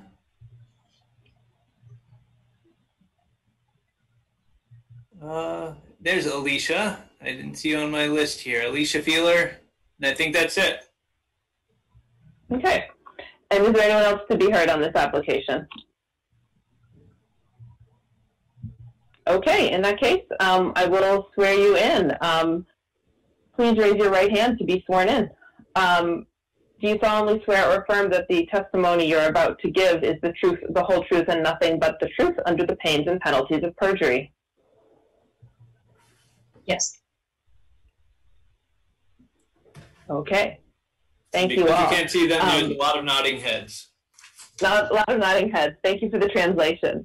And I'm sorry for this inconvenience. My next effort will be to try and join on iPad, but we'll see how this goes. So, Mike, in this circumstance, would you like to provide an overview, or like the last application, would you like to have the applicant present that? I think I will let the applicant deal with that. I've reviewed the applications and I've read the staff reports, but I don't think I can summarize the application as well as Alicia probably could. So I'll let her take care of that. That's very good. So in that case, Alicia, please go ahead. Thank you. Let me get my, everybody can see my screen at this point? Yes. Okay, great, thank you. So down along the bottom of the page is State Street. This is the parcel 99 State Street. We are proposing to have some changes to the, the site, and then also to the actual architecture of the building, which has gone through the design review committee meeting a couple weeks ago. So the changes to the site plan are proposed to be a removal of an existing ATM kiosk located here, and then a inclusion or kind of reinstatement of a teller window here. So there currently is a structure for that bumps out on the building, and it hasn't been in use for over a few years. And so we're looking to remove this kiosk and slide the kind of drive-through component forward to have it at the teller window. So with that, we are adjusting the curb width where it's located relative to the actual building space. So it just gets a little closer, the way the drawer kind of opens up for the teller window. The overhang of the drive-through, so it's the same exact piece with the same etching of their Community National Bank logo and name. Similarly, we are proposing a sign over the Vermont federal sign on the front of the building. There's currently etched in granite Vermont federal, and that's not what's going to be in there. So we're proposing to have a stainless steel plaque sign over that, so that it could be reversed at a future date and remains that historical nature of the existing sign along that front. That's the general overview. I'm more than happy to answer questions now or as the meeting proceeds. Okay, great. Thank you, Lisa. Are there, as we start off, are there any general questions from DRB members about what was just presented? Clarifications on the scope of the project.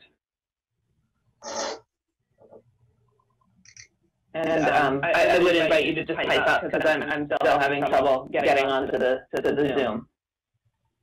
This is Alicia again. I wanted to clarify, change of use currently is an existing office building, so we are changing use to bank use as well as having that conditional use drive-through. It didn't specifically say that. Okay, thank you.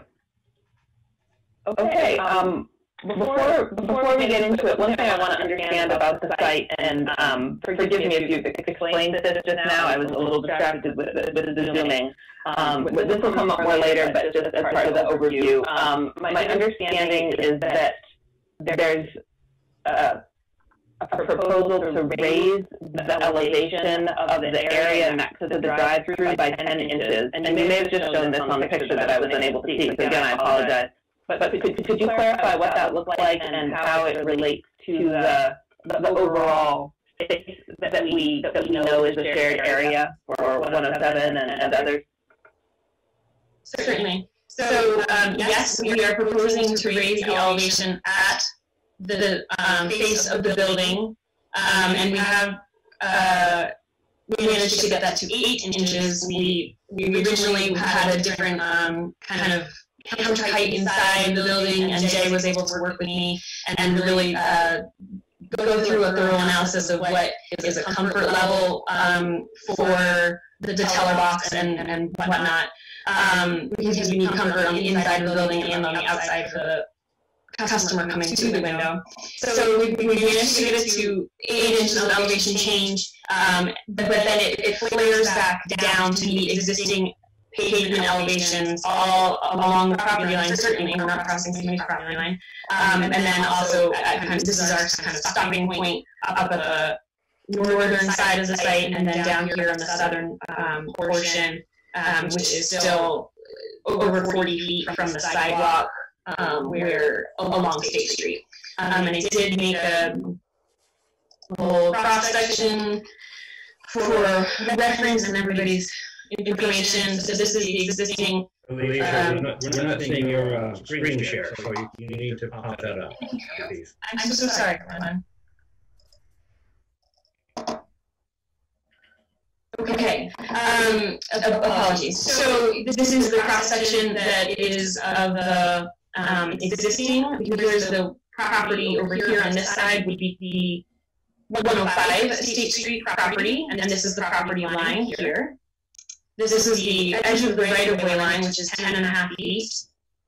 And then over here is where our building face is. This is the restored roof that is being proposed. Now there's a flat face to the exterior of the building instead of having the bump out that's currently there. We've moved the curb in because that door box doesn't require the curb being so far out. And so the proposed elevation change, just to give you an idea, in this dotted existing grade is over 6%, it's about 6.5% in this area. And so we are increasing it some, and we definitely take note of that. And so that's why we were trying the best to minimize how much elevation change there was in that area. So there's no curb over here. People can still use this, both in and out of 107 and 105. 105 is just out. Thank you. I'm sure. I think so. Unfortunately, I wasn't able to see it, but I'm glad others are seeing it because I know we'll talk more about it. I'm on the phone. I'm restarting my computer more than you want to know, but that's where I am. So at this point, I think what would be best is if we heard from Mr. Lozon, who's here to comment on this application. No, I'm sorry. Let me pause there. Is this an appropriate time to hear from Jay as well, or should we wait until we get to the design piece? I'm doing high level to start. Jay, would you mind waiting until we do design? It doesn't matter. I mean, the design is very straightforward. It got very good reviews. The design review meeting.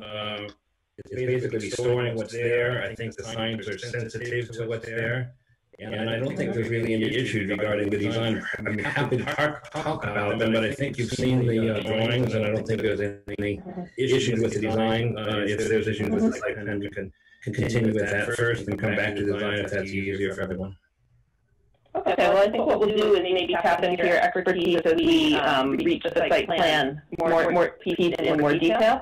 But just for the sake of general overviews and expression of information, I would like to invite Mr. Lozon to speak next, take a few minutes. We've received your memo today, and you're welcome to go ahead and present that now. Okay. Thank you very much. Can everyone hear me okay? Yeah. Oh, okay. And Mr. Miller, I have to apologize. I'm not very technically proficient. Is there any way you can put my memo on the screen and I'll simply run through it? Could you screen share that with us? That was a PDF.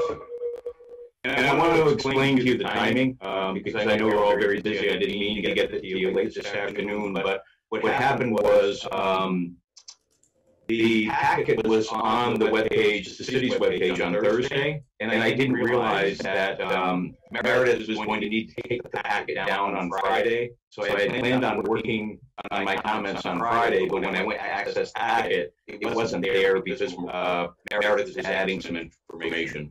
So I was only able to access it on Saturday and then couldn't arrange a site visit until today. So the only issues that I have, I've got an issue with the third stacking space. As you can see, that's my vehicle parked in the first parking space as you're moving back away from State Street, the first parking space. And when I took the picture, I want you to just note the location of my vehicle. I typically park about a foot from the curb, take a good representative picture, and use the right perspective. So if you see where the little doghouse is sort of in the center, that protrudes, that's the doghouse that's over the existing color window, and I believe they're proposing to replicate that doghouse and it would just shift down the building. So that's actually the edge of the building, the brickwork that you see that protrudes out a little bit more. That's actually the ATM that's going to be eliminated. And then so moving to the second red line, second to your right, it's where the right-of-way starts. And, I would point out that this project seems to propose work in an area, in a right-of-way that we have legal rights to, that we have deeded rights to, that we have property rights to, and we're not a party to this application. And this wasn't discussed with us before we saw it here. So if you could move that down to the next picture, Mr. Miller, that would be great. He moved there. Yeah, there you go. A little bit more. A little bit more. A little bit more. Sorry, go to this one? Yeah, that one's fine. Actually, I can do the narrative on that. No, yeah, I mean, that one's fine. I think you might have moved a little bit down and skipped a picture. I apologize that it's. Oh, okay.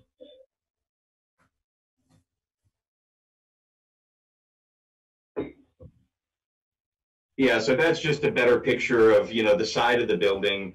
And so if you look at where the red arrow on the left is, that's actually, that line is depicting where the parking area is. It's rather faded, but it's there. So that's where the rear of a vehicle would be.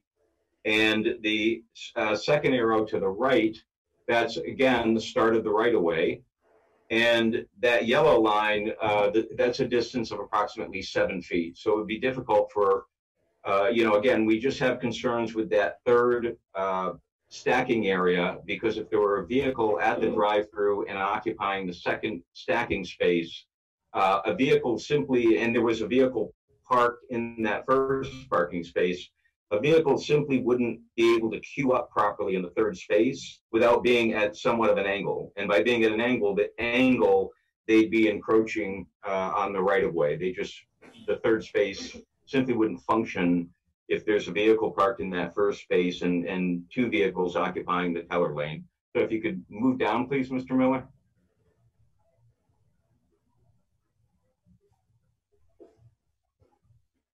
Yeah, you're doing great. Yeah, that's perfect.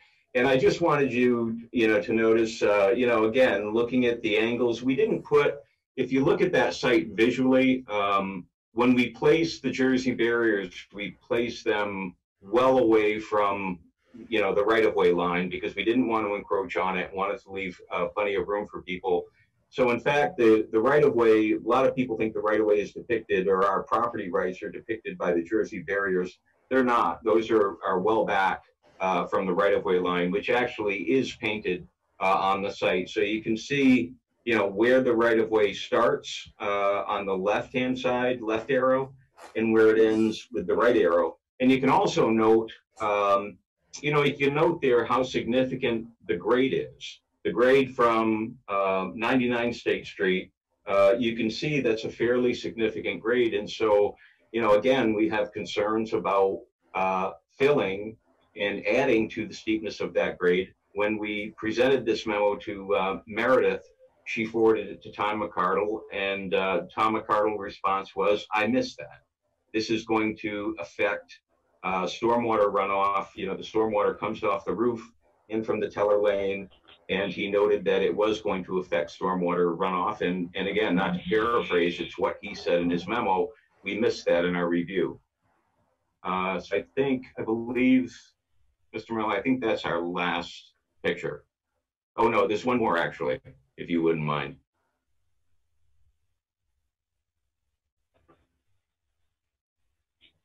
Almost, yeah, perfect.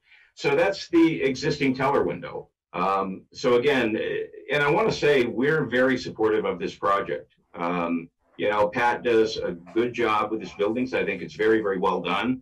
As we were planning our project, I'd look at that building and I thought it was sad how it had been allowed to deteriorate. And we would place bets on how long the windows would actually stay in the sash. Fortunately, they made it until Pat bought the building. So I think they're going to do a great job. So we are supportive of the project in general, but I just point out that all of the change in grade, which is going to affect stormwater, which is going to affect, because the change in grade and what the applicant is proposing goes beyond the right-of-way. It goes into the right-of-way. It's proposing to change the grade of property that others have rights to, and change it in a way that's going to have adverse effects on our property. So again, all of this could be eliminated. That is the existing teller window. You can see the drawer is at driver door height. And I don't have a high vehicle. I have a rather low vehicle. So, if that teller drawer can service my vehicle, I think the natural or logical approach would be simply avoid the fill and maintain that window height when the window is relocated. And I see, you talked a little bit in the presentation. I know you wanted to talk, Jay. In the presentation, you talked about convenience of the customer, convenience of the teller. However, that you also have to consider the convenience of the neighbors and the fact that by changing this grade, you're going to significantly impact. And you can see the steepness of the grade just in how my car is sitting. You can see that's a fairly steep grade now, and they're proposing to increase it. So again, as long as that third stacking space can be addressed and the grade or elimination of the change in grade can be addressed, we're fully supportive of this project. Thanks very much. Hope it didn't take too long. No, thank you. Thank you. So what I'd like to do next, yeah, just a second, please, Jay. Okay. I'm here, and I think that my phone is not joined with my voice, but you get the idea. So what I'd like to do next, since this is kind of a big issue, it touches upon stormwater as well as site circulation issues. I would like to have a little bit of back and forth on this now while it's all fresh in our mind, rather than waiting until we get to that point in the staff report. And so, yes, I just wanted to provide that little overview. Jay, please go ahead. Okay. Okay, it might be helpful to either have Alicia's plan back up, or the photograph that was just up recently might be helpful, Mike, if you can put that one back up that shows the window.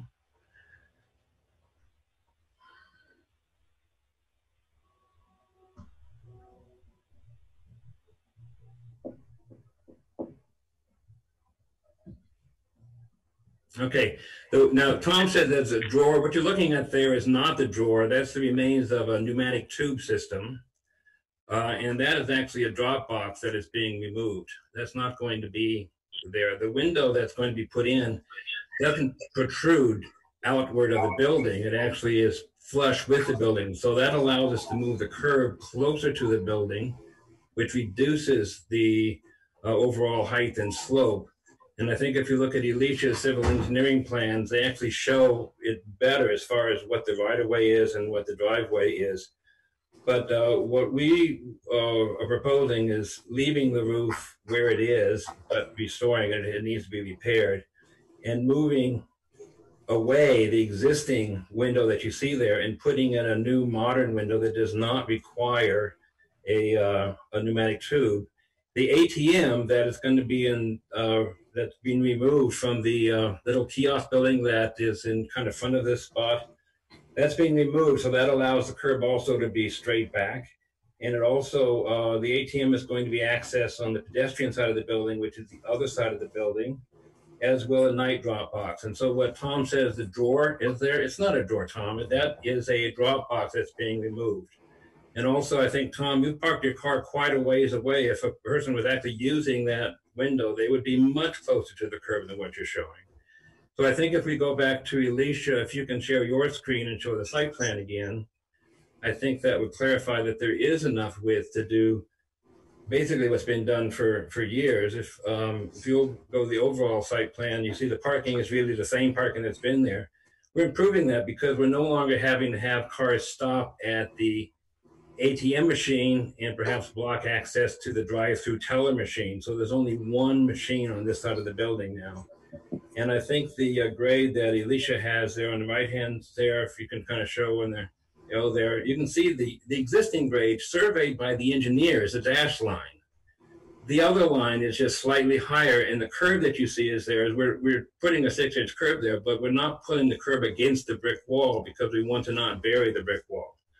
But the driveway, I think, works perfectly well, all within the normal standards of the driveway, because the right-of-way is actually a lane over from where the drive-through is. So I think that it's better to look at the site plan as opposed to perspective photographs. And I think, Tom, I think I've noticed when you park in front of your building in Barry City Hall, you park much closer to the curb than what you park at this site. But I think that drivers can park all the way in. And as they have for years, you can get around the tail end of the cars that are parked on the diagonal spaces that are already there. So I think that it actually is an improvement to the overall flow of the traffic. And I think the other very important thing to notice is that the site plan that was submitted by Mr. Lozon's civil engineer did not show the existing drainage that Tom Mercado suggested could be added in the flush parking lot. It's already there. And I think that the grade changes here, as you can see at Alicia's civil engineering drawings, do not go into any additional fill on the property line of the neighbor. So as long as the survey is correct, which ours is certified, I don't know that Mr. Lozon's is certified because it did not show an existing major storm drain, which is where a lot of this water would go to. It doesn't all drain down the right of way. And Tom Mercado was suggesting that perhaps it could be added to not drain down the right of way. It's already there. It just is not shown on the Lozon site plan, and I think it should have been. Can you show us where that is on this site plan? Yeah, I'm gonna take it if you don't mind, Jay. So the site plan that I submitted as well had a missing structure on it in error. So it was not just Mr. Lozon's plan. I will admit that I did exclude by accident the drainage structure located here. It is on our property, the 99 State Street property. It is a catch basin, so it will let water in, and it is generally in the low spot of the site. Now, you can see my screen, is that correct? Yes, okay. There is also, I have a photo to share that that shows, here's the catch basin, and it was oversight on my original submission. It has been included in the plan now. It is generally the low spot. However, you may see that there's also a pothole that's lower right now, which would be fixed to allow water to drain properly to that structure. I did check to see if the grades on our site were going to pond substantially or create an excess of stormwater now draining to the structure on Mr. Lozon's property that's located closer to State Street, and they're proposing a little bit of work on that one. I did not include the proposed work. It shifted the catch basin and made sure to match their new height. So the water is draining from my arrow down here. It's a shallow slope, but it is still draining all the way in this direction towards this catch basin, excluding there's a few, kind of anomaly spots of potholes and such in this area where it gets really, really shallow, and we'd love to work with. I never did see a grading plan from this proposed project, but I assumed they were meeting existing elevations along the property line, as it's kind of generally understood. And so we're proposing to do the same thing to match existing property line. And then also I wanted to show this partial plan to try to alleviate some of the concern with the parking space. So if this is the 10.5 foot right of way, this is the edge here. And Tom mentioned a 7 foot width approximately, and I can understand it's pretty hard to measure, and perspectives of photos are sometimes can be miscued. So anyway, I've drawn a line here that's 7 feet. When I ended up measuring it on my plan, it ended up being 7.5. But this is the 7 foot line, and this is kind of the projection of the back of that parking space here, or the side, which would end here if it was a squared off space. So the vehicle maneuvering from the common right of way this direction comes around. If there are cars, which several times in the day there might not be, but oftentimes there may, this car could maneuver in the right of way, which we're allowed to do, and I think everybody agrees to that. And then they can maneuver back into this stacking space, and that allows us to have one service space and 2 stacking spaces. We don't feel that there's a need for a 3rd stacking space, just based on some different information and different projects in the area and different existing banks in the area. So we feel like that is an adequate amount, the 1 service and the 2 stacking spaces. And so that it's close. I could have finessed the model a little bit better to make it even further, but that's not what we're trying to do. It does get that car into the space, into the stacking space as we've shown it. I also got the information from Tom McCardle, and let me just grab that real quick. So I agree. He absolutely said that he missed that there was a grade change, and I think the main source of confusion was the lack of the catch basin shown on the plan. That the water that is coming off of our now higher elevated site will need to make it to this catch basin, which it will, and that wasn't shown before. So there is an area for it to collect. I'm not sure about how much water the catch basin that is further towards State Street is going to collect. That's, I mean, we're not proposing any changes to it. It's not on our property. It's kind of out of our hands on that one. But so Mr. McCardle mentioned that a possible remedy to the drainage flow problem may be to add a new drain westerly of the existing drain with a rim elevation to catch the water.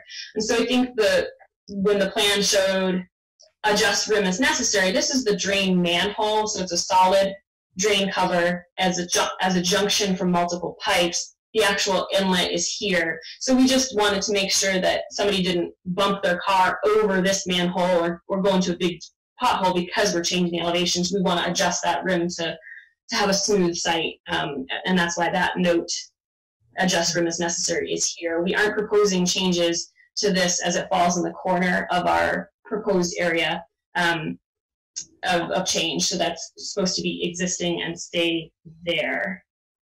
Okay. So at this point, if I may, I'd like to pause and see if DRB members have some questions or clarifications. I'm glad that we've dived right in, that we're talking about substance.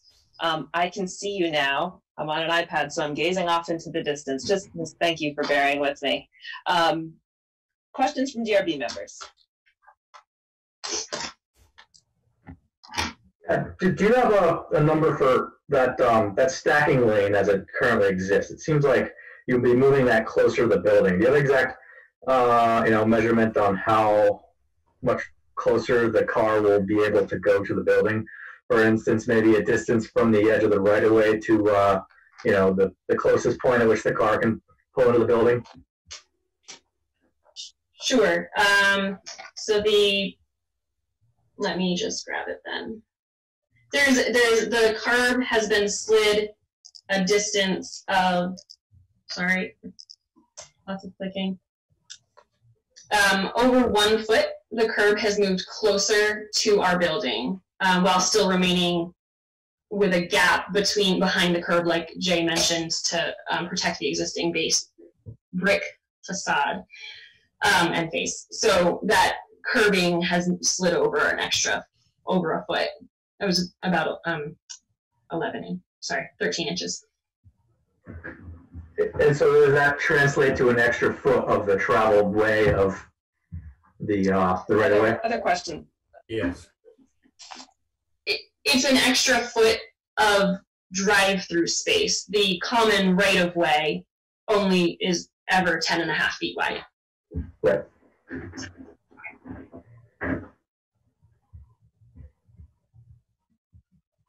I have a question about the slope. Are there any recommendations or standards as far as slopes within a parking lot in Vermont that you know of?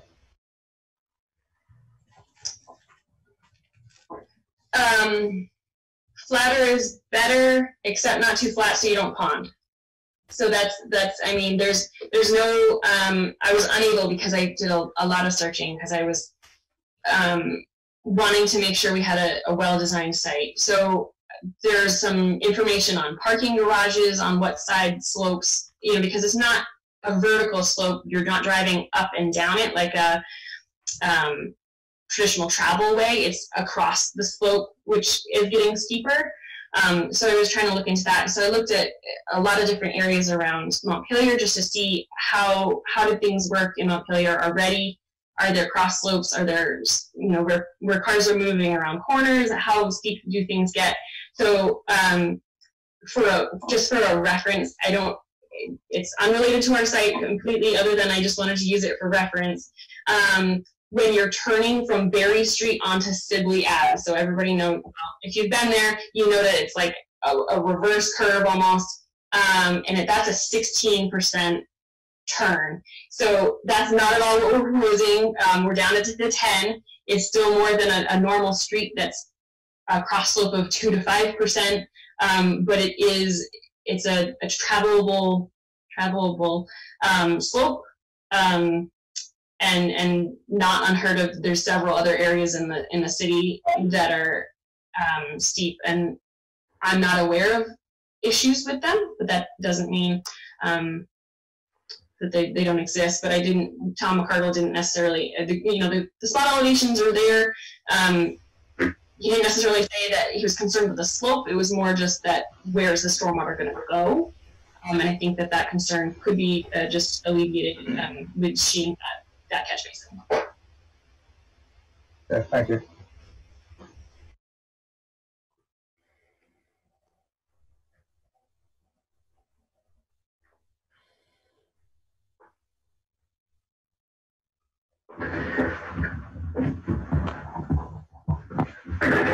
Could you just point one more time on the north side going towards the catch basin of where the approximate limits of your filling for the raised grade will be?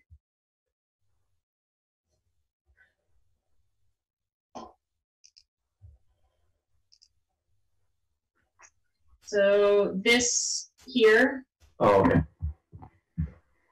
Is where we're matching back into existing. And the steepest section is in this course at the Teller window component here. Yeah, right.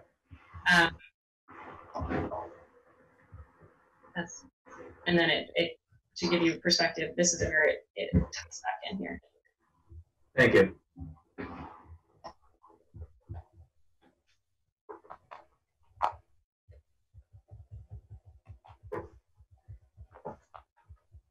So it's a little difficult to visualize, but there'll basically be a hump there that the car kind of pulls up onto to access the teller window, and then it'll be kind of a hump back down to get back into the travel way. I think it's more gradual than a hump. It's slightly higher at the drive-through, but I wouldn't call it a hump.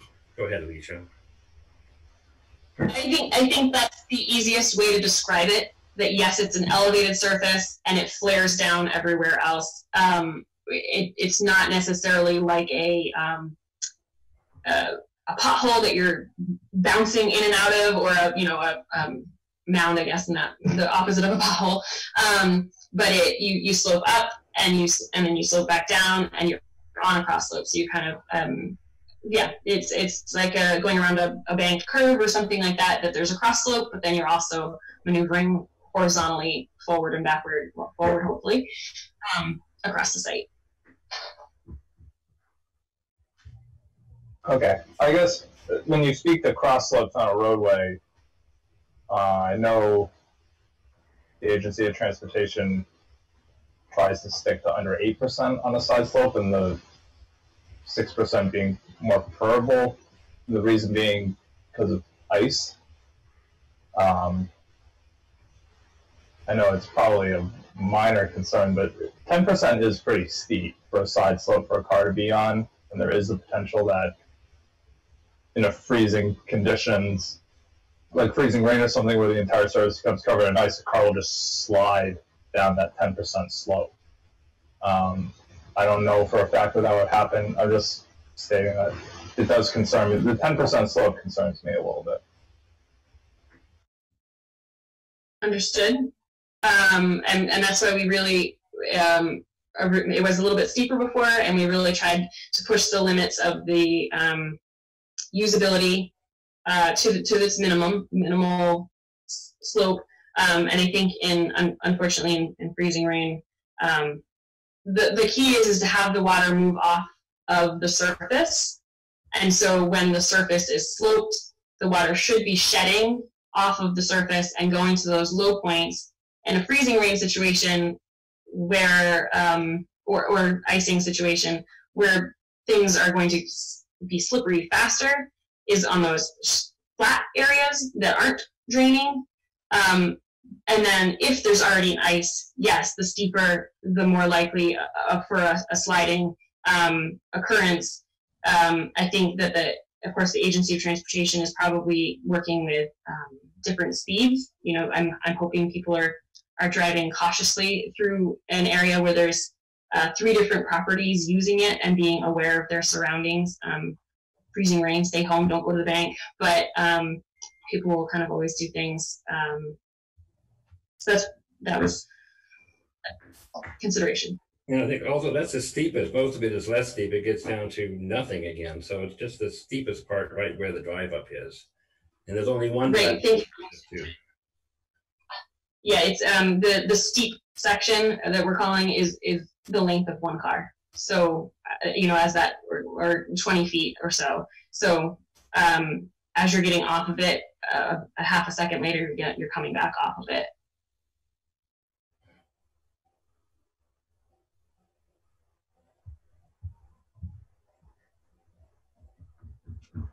So, Kate, are you still with us?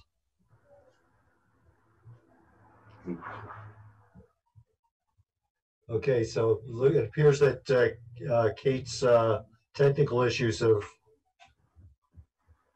have reappeared.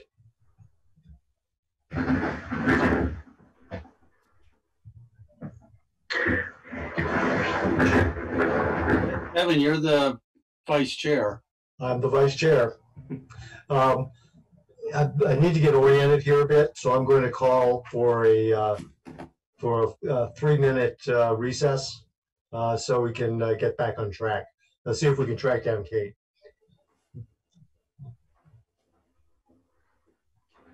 She might be coming back in. She's under VNRC now. Okay. Wonder if she went to work. Here she comes.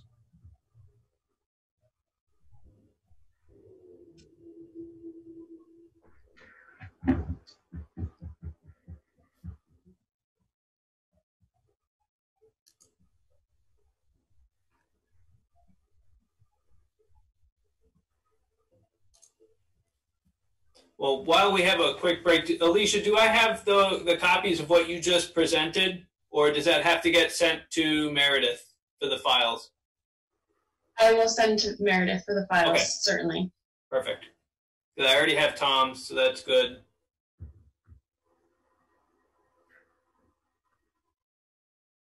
There we go.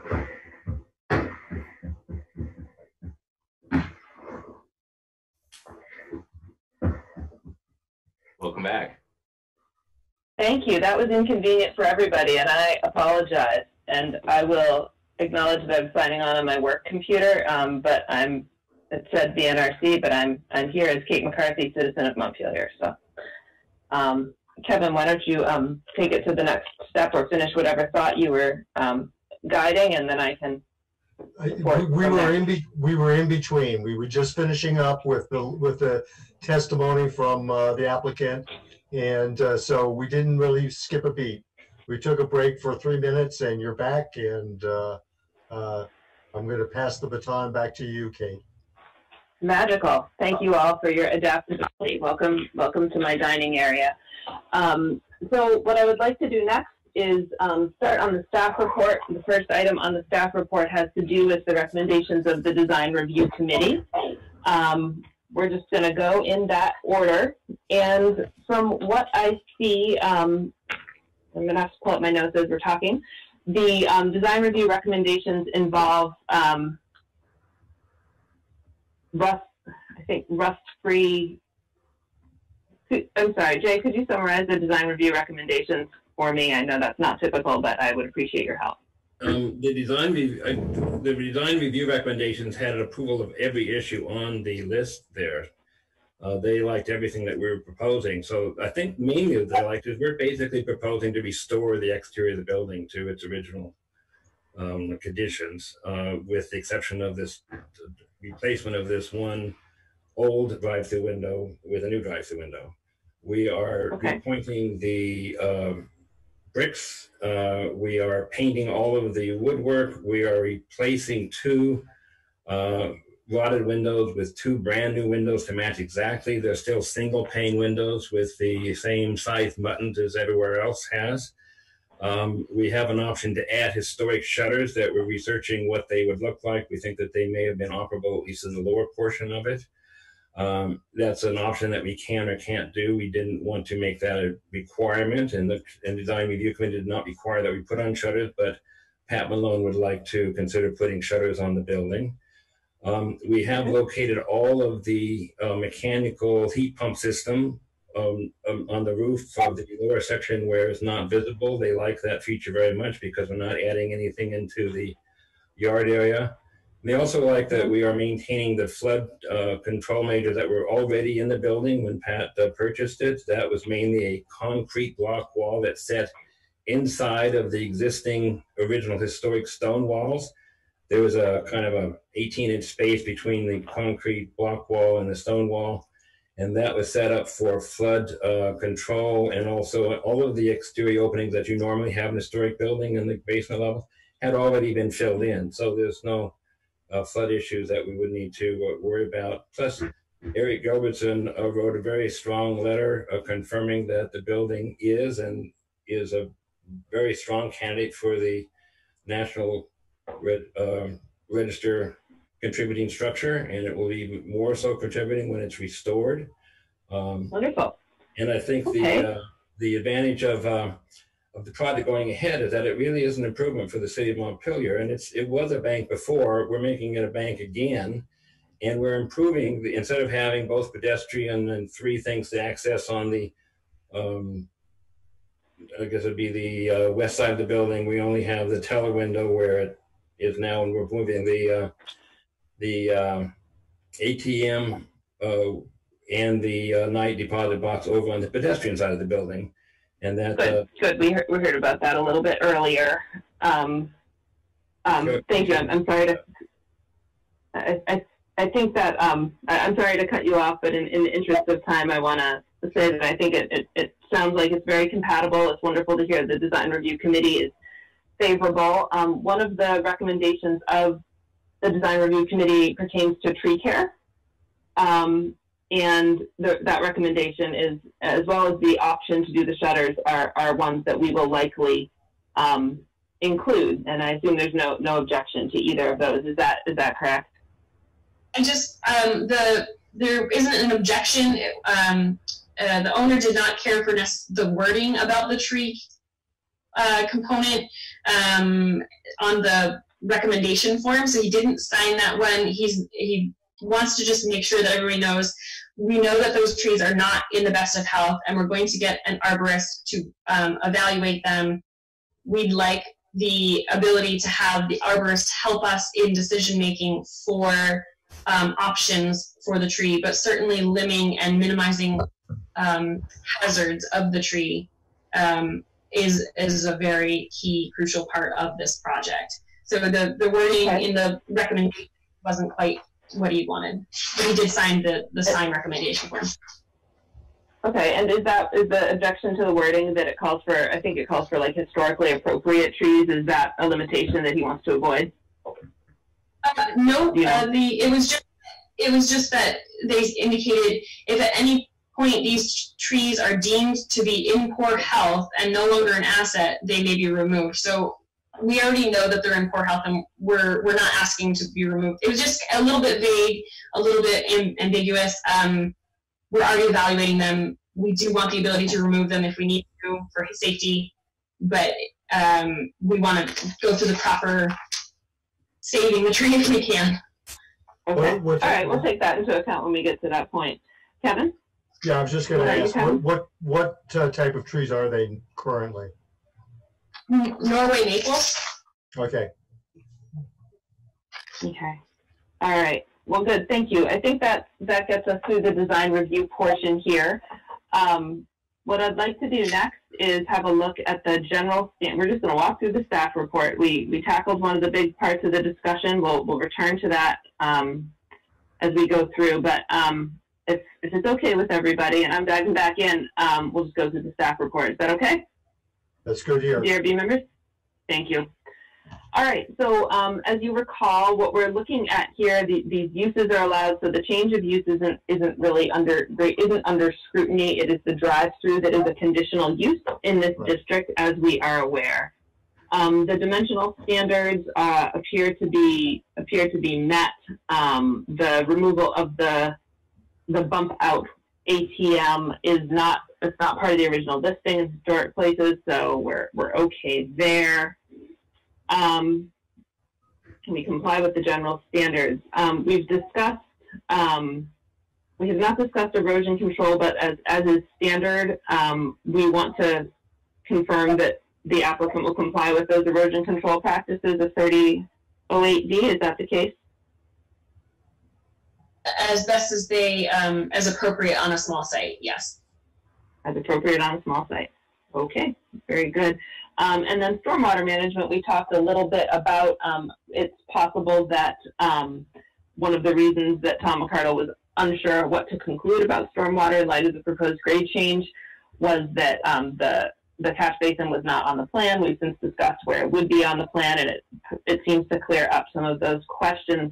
Do any, my thought there is that if DPW signs off on stormwater, this section could be found to be met. But before I conclude that on my own, do DRB members want to need any more evidence about stormwater on this site? Not here. Okay. Maybe.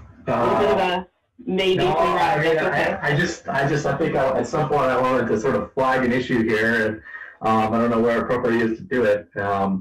We've got two sites. They're both currently being engineered, and we have, I think as Joe mentioned, we have some very, steep grades, maybe I just want to reiterate that I don't think it's a place with the DRB to be deciding what can and cannot happen within a deeded, right of way. Very much would encourage that be worked out between the two, landowners, especially because, engineering doesn't stop at the property lines. They have to meet together. And so I don't think we're going to be able to finish everything tonight, and would encourage that type of collaboration between now and our next hearing. So maybe that's already happening, but I just wanted to reiterate that. If I may, thank you for that. And we welcome a call. Sounds good. Thank you all. Anything else from DRB members on stormwater? All right. Moving right along, we move into access and circulation, section 3010. And we have talked about the fact that the new ATM, the new drive-through, it's not an ATM, the new drive-through teller window is going to be about 10 feet closer to the street than the current one is. We've talked about ingress and egress for 107 as well. No, the teller window is exactly where it is now.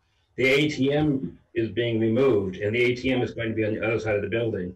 We're not moving the little roof where the teller window is. It's still going to be the same location. It's just a different window. Okay, so what I'm looking at is in our staff report on page 9, where it says, the only significant change is that instead of drive-up bank customers stopping at the existing ATM kiosk, they will stop roughly 10 feet closer to the egress for 105 State. I'm not sure what that's referring to. Maybe what it's saying is that... I think they may have thought that the ATM was being moved up to there, and it is not. Okay, I understand. I understand that. The ATM is being moved over to the other side of the building as a pedestrian-only ATM. We don't want that makes sense. To walk up to the side of the building. On the okay, side. The staff report's a little uncertain on that. Okay, I was going with the red highlights in the staff report. I've got enough clarification on that. If others do too, we'll roll along. Good to go. Sounds a lot like rushing, but I do intend to be thorough, so do stop me as you did. Another highlight from our staff report is that signage about how to navigate through that drive-through is not indicated on the plan. Is there a plan for signage to direct customers of this bank to the new window, or the old window in the new configuration? Right. We hadn't proposed any signage. The site flows counterclockwise currently and has historically for many years. The diagonal parking already is there. So we didn't necessarily have a sign that said drive through, come in this entrance or anything like that. I think for whatever reasons, it seems like it's been functioning quite well. And if somebody were to go the opposite direction, they would just notice that they couldn't access the drive-through and they'd have to come back around in the other opposite direction, because there is an ability, in theory, to two-way traffic on both of those common right-of-ways. And then, what was the other piece of that? I think that's, so then the other was that we were going to put drive-through paint on the drive-through lane and a white stripe along the right-of-way to focus people into the lane against the building, to not have people kind of floating around in the right-of-way. Okay. DRB members, does a painted lane that you're basically indicating the directionality of use, the direction you go in order to use the teller window? So there'll be an arrow painted on or something like that? Right, okay. Similar to if you're in a restaurant drive-through, there's stay in this. Okay, great. I think that satisfies the concern as I see it. So we're moving on to page 10 of the staff report. Emergency vehicle access, street improvements are found to be adequate. We talked about signage and ensuring that we're managing flow within the site as well as can be. Are there any DRB questions about site circulation, management of traffic in the site, directional signs? I have a quick question about where they park at the window. Is there... Okay, Joe, yeah. It's a little difficult to tell. It looks like it's close. Is there sight distance from the driver's side window, down that road, or does the building cut it off?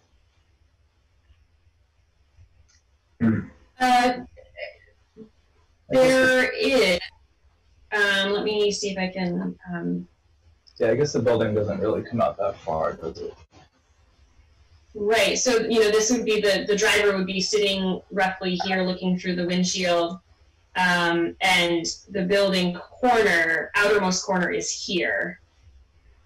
And so there's, I would say that they could see the entire opening here, and certainly that I think that they can visibly see it around that corner to the street.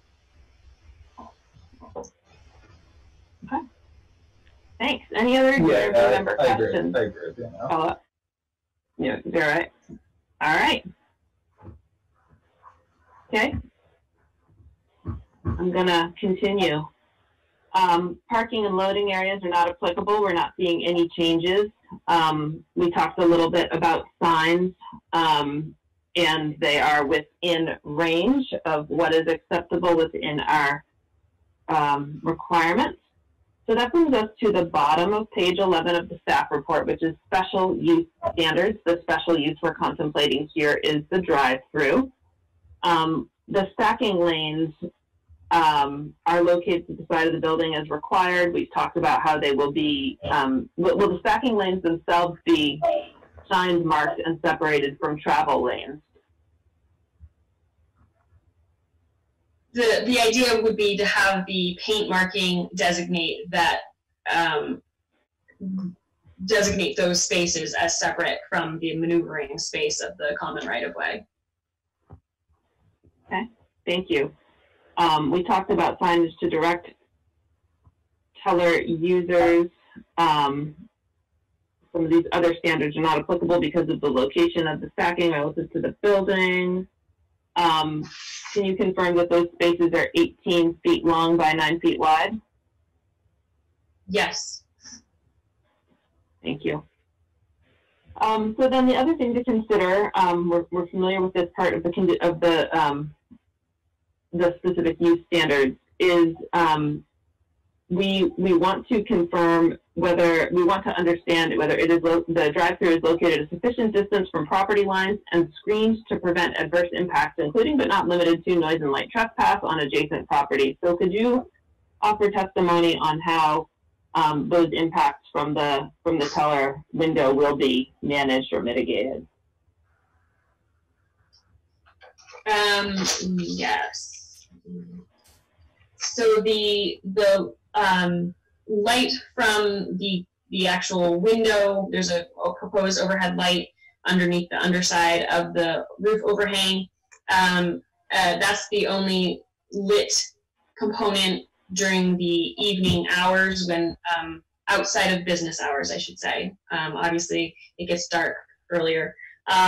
The kiosk that was previously used was in operation 24/7, and this teller window will only be in operation during open business hours. So we feel like that the light kind of associated with it will be comparable or less. The noise, you know, in the area, it's a downtown area. There's going to be noises. We don't think it's outside of the level of any of the other abutting properties and similar businesses. Okay, thank you. I might just add add one thing to what Alicia said. The light that we are putting over or under the ceiling of the existing roof is a small LED light, so it just shines down. The current light is a larger sodium light that basically floods the whole area. We just want to concentrate it right over the teller window. Great, thank you. Any questions from board members about this standard?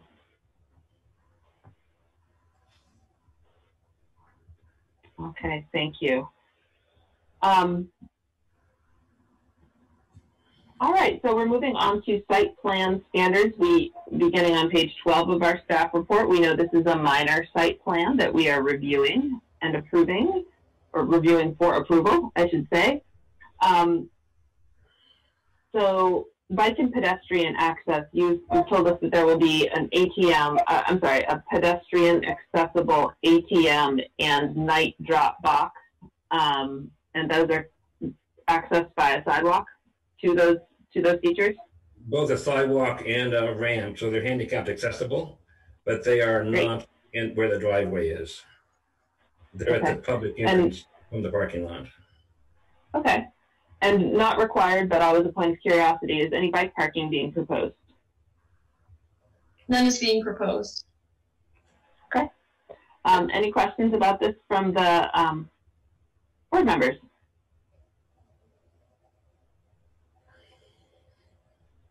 Okay.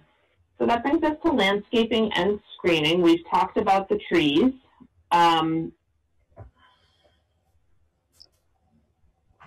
We would like to know a little bit about how where the rubbish will be stored and how that will be screened.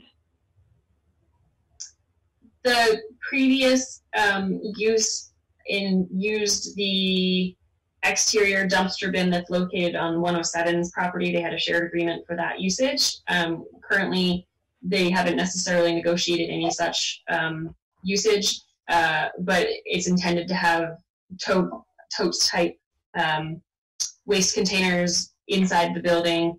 We aren't proposing any new dumpsters on our parcel. Excuse me. Okay. Okay. All right.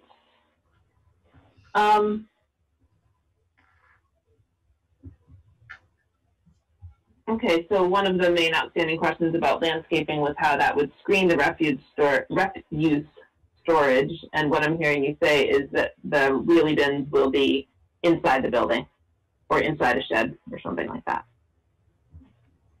Do others have questions about this, these sections, DRB members? Okay. Outdoor lighting, we've talked a little bit about that. We do need, we know that it's very, very likely that these lights will not exceed the maximum allowable for the parcel, but the suggestion of our staff, of Meredith, is that we receive a diagram showing the total lumen output for all lights on the parcel. The exterior lights that are being on the outside of the building are those little 5" by 5" by 1.5" LED lights. And that specification is actually submitted as part of the architectural drawings. Okay. And then the other light that's on the front of the building is an existing lantern that has 2 candelabra lights in it. And we would just clean that and replace those little candelabra lights with new ones that aren't burnt out. And all of that was approved by the design review committee when they also had the same question on lighting. And there are existing pole lights in the back that we are just keeping as they are. And all of the lighting is within the 60 watt equivalent and a warm color temperature. Okay. Questions from the board? Or yeah, Alicia, go ahead. You asking for a like an engineered plan of what the lumens are for the existing poles? I mean, we have to take them apart and figure out what light is in there, but are you looking for a lighting plan or just a plan showing where the lights are and what each fixture has? The second thing. Thank you. All right. I feel like I'm rushing a little bit, but I also think we're hitting what we need to hit. So board members, tell me if we need to do something different. This is a team effort. All right. Thank you very much. So we're going to move into the conditional use standards, which brings us to page 16 of our staff report. Again, the conditional use that we are evaluating is the drive-through. It's only the drive-through that we're looking at. Capacity of community facilities and utilities. This is not going to increase park usage or water usage or kids in schools. The next item of conditional use has to do with traffic, and we've received testimony that there's an estimated 125 vehicle trips per day, 10 a.m. peak, 28 p.m. peak, peak p.m. And it's the staff assessment, or it's the evidence presented is that the trip ends would be created even without the drive-through. So that's a thing about this conditional use. We're not evaluating how many trips the bank would generate. We're evaluating how many trips the drive-through would generate and trying to separate those out. There's no request for a traffic study. The only concern expressed by DPW is lack of clear markings and signage, which we've discussed. So the staff recommendation is that the city's experts on the matter do not appear to have concerns regarding potentially increased traffic from the drive-through, and the expected new peak hour trips do not trigger a traffic study. I want to pause and see if this is something that DRB members wish to discuss further. So 10 to 28 trips per hour, AM peak and PM peak respectively.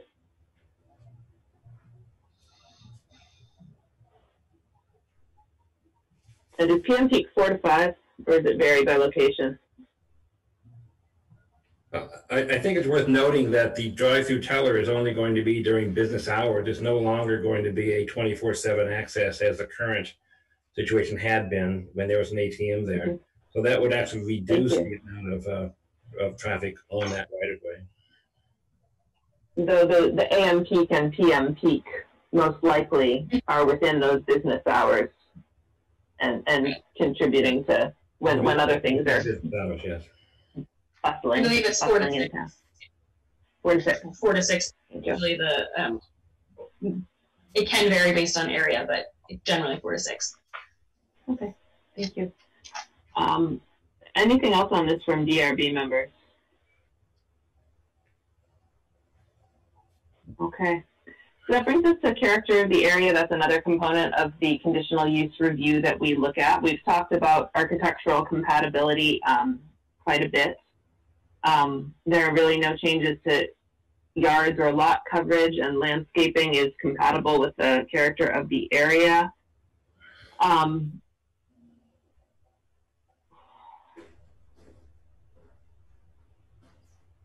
It could be argued that the rebuilding of the window improves architectural compatibility. Staff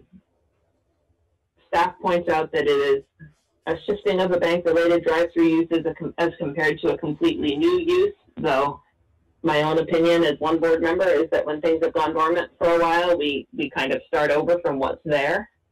rather than what used to be there and comparing it to that. Kate, I think you're correct that it is an improvement because now the window is flush with the building, doesn't protrude forward. And we're going to be repairing the brick wall underneath it, which is now missing. And we will match that and tooth those bricks in to match the rest of the brick wall. So the only thing that will protrude beyond the brick wall is the roof, which is as it does now. The rest is thanks. Thank you. DRB members, thoughts on this character of the area and the drive-through? Anything you wish to discuss? I mean, I don't really see it as a form of a requirement here, but I guess I think you know, from what I'm seeing, everything together with these two adjoining properties and these two projects is that all three properties and the public would greatly benefit from, you know, some clear pedestrian access all the way through. I don't know that that's something that is required of us, but and I don't know that this new drive-through even really increases the traffic on this lane. But you know, while this, you know, redevelopment of these adjoining parcels is happening, I think that everyone would benefit if that was you know, something that existed. Thank you, Rob. In terms of thinking into the future, I think that's something that we can hope for, but not mandate. We don't have anything to hang our hat on standards-wise in making that request at this point, but I think it's a good observation anyway. Joe, did you want to chime in? No, I'm all set. I thought I heard. Okay. But duly noted, Rob. Thank you. All right. So pause. I'll take a breath.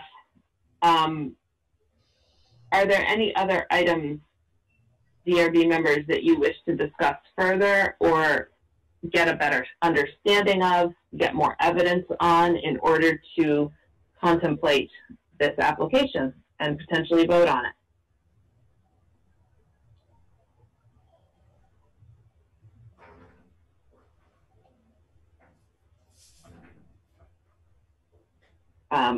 I'll make a special pause for Michael in case you're muted and trying to talk. No, I'm good. I'm good with the application and the explanation from the applicant. Thank you, Michael. Okay, what's the pleasure of the board?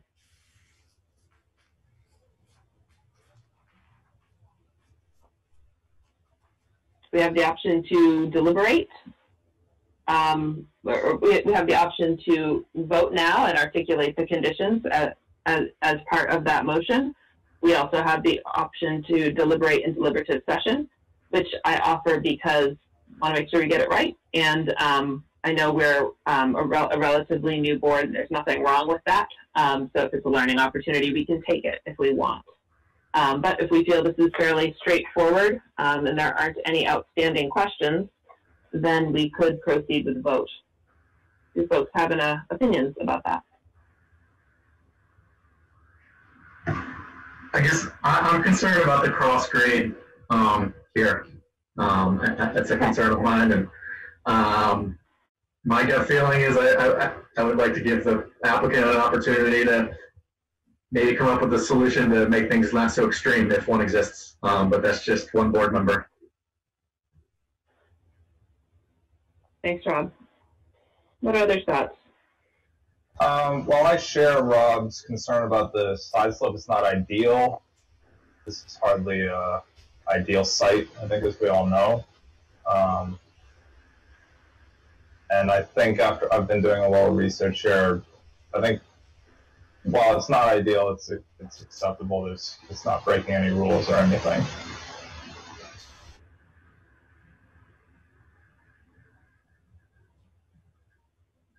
But I guess in summary, I am ready to vote.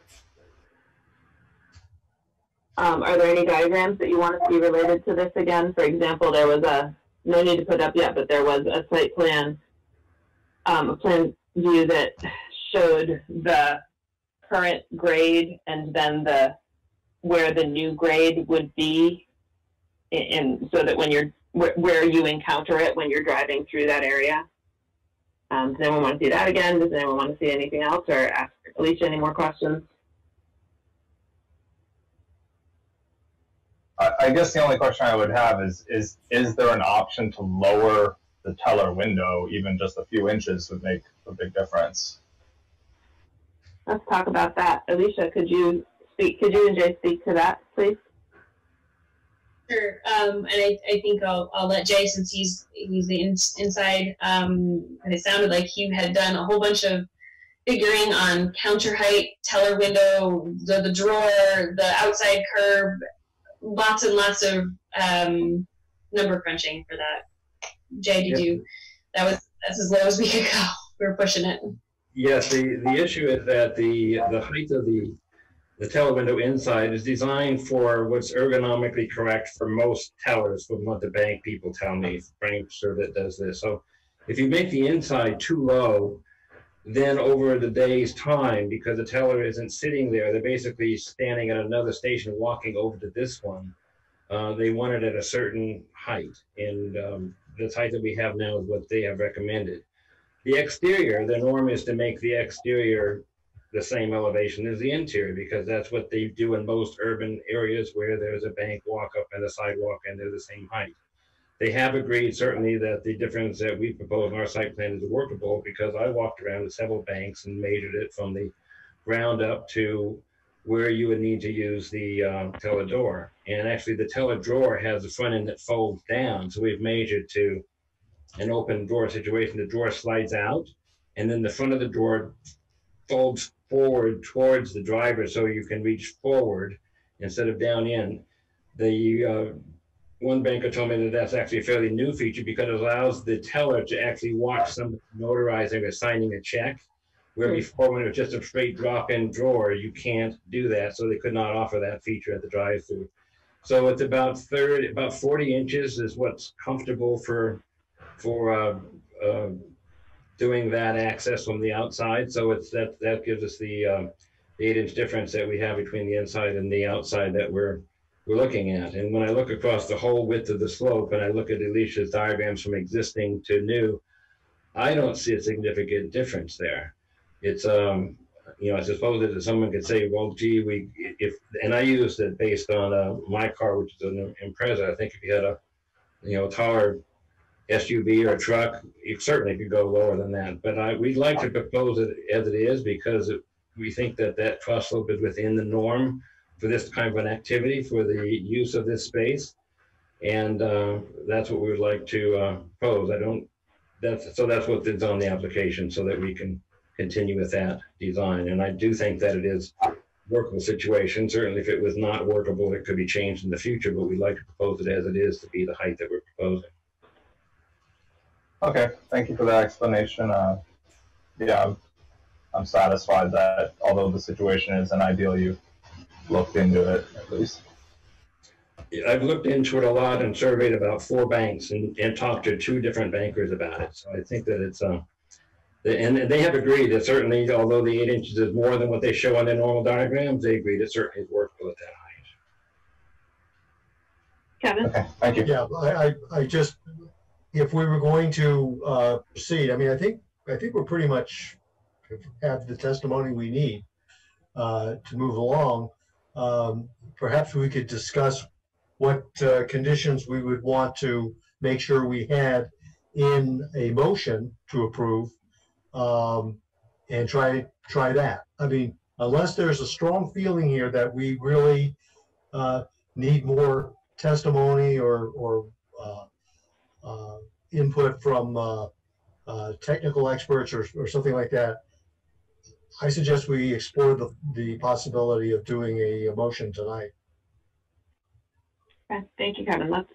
Let's talk about possible conditions. Right. I think we have also all acknowledged, many of us have acknowledged that the height is not ideal, but that we do see it as meeting the letter of the law and being workable. Related to that, a condition I would be interested in seeing is DPW signing off on the stormwater plan in light of this evidence. I believe we should also include a condition regarding directional signage painted on the drive-through lane to to get people to the teller window, as well as show them where they're supposed to go to queue.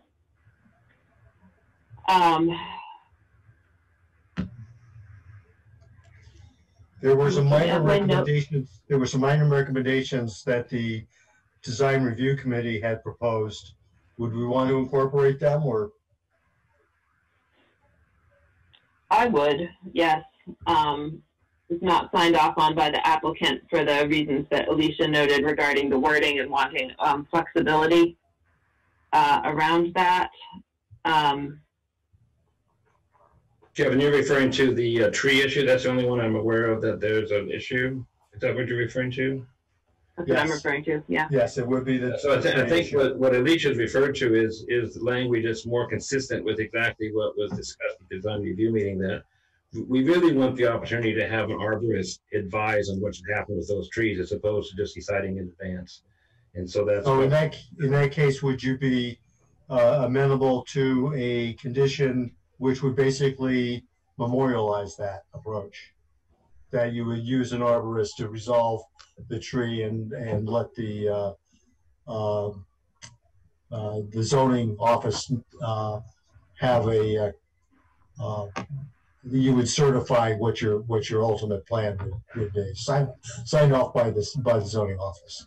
We want an arborist involved in the decision. I don't think that we want to relinquish the decision of the owner for an arborist that's not associated with the project. Right. I'm suggesting we give you exactly what you're asking for. That easy. So the recommendation, as made by the DRC, is that applicant clarified that the 2 Norway maple trees in front of the building will be pruned to improve appearance and safety. I think we can keep that. You're going to do that anyway.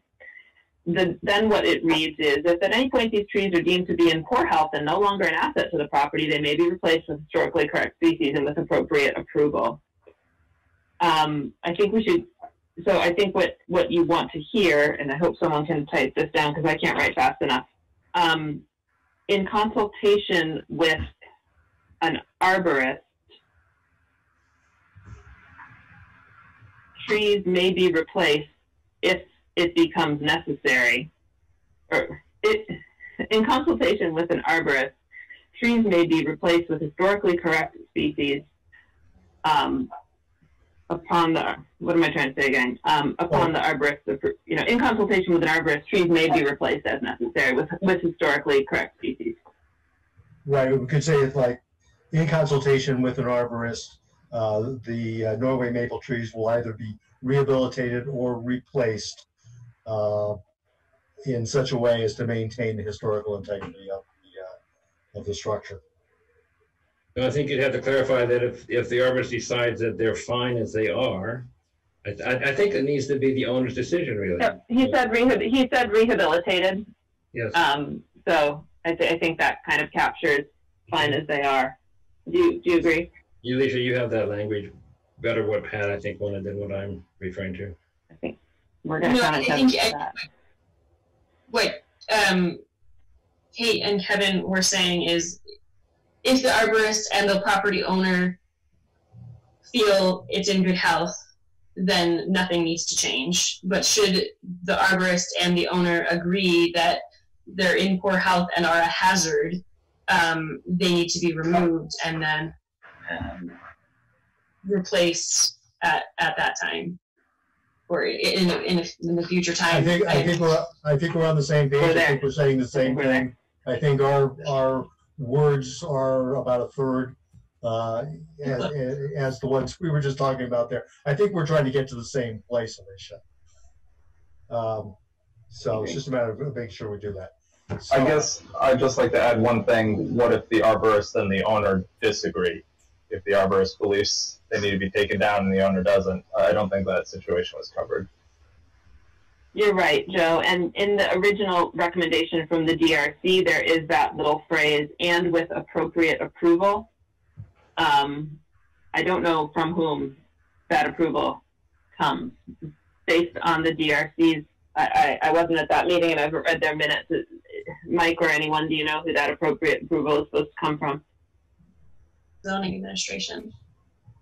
I don't know specifically. I know one of the concerns has been in the past that if the trees were removed, or a tree was removed, that they wanted a tree to be replaced. And in the past, an issue has come up where the tree was having problems, and somebody had talked about removing the tree, and it was going to be removed and not replaced. And the concern is you're either going to rehabilitate the trees and let them stay, but if they come down, then they've got to be replaced with a historically. Right. I don't think there's much of a care which decision happens, except not ending up in the position of having an unsafe tree or removing a tree and not replacing it. Those were the two things that the city wouldn't want to see happen. I think we captured that. I think everyone's agreement that we want to make sure the trees are safe. That's a no-brainer.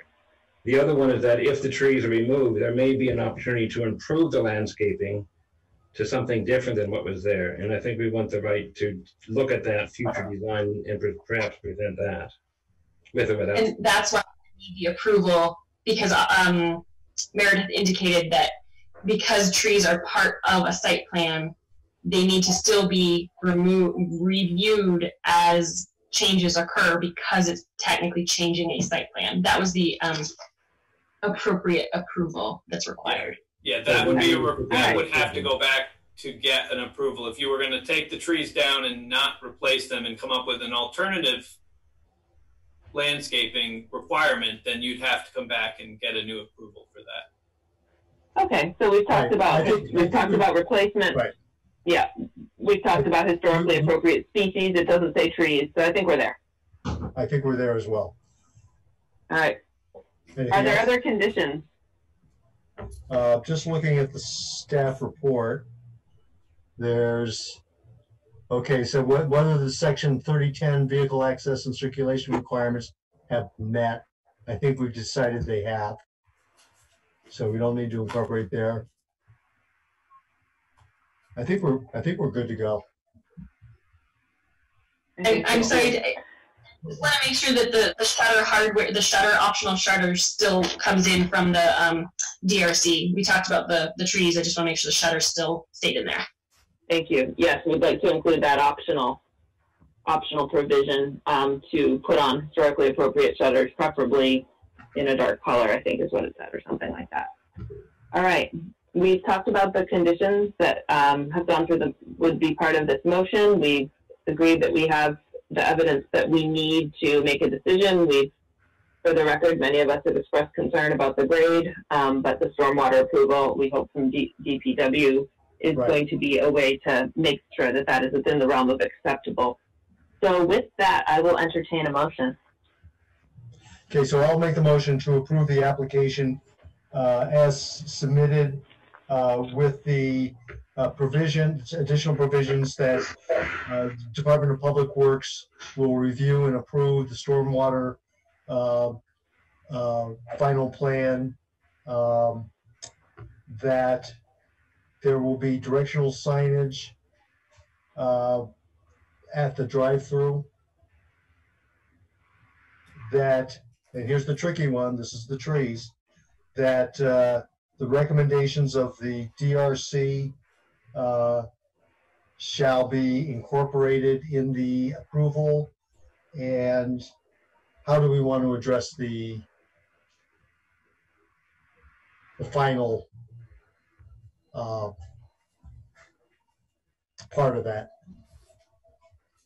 We agree that, looking back on the notes, excuse me. Well, the wordsmithing we can still do even after we've done the vote, just as for the decision.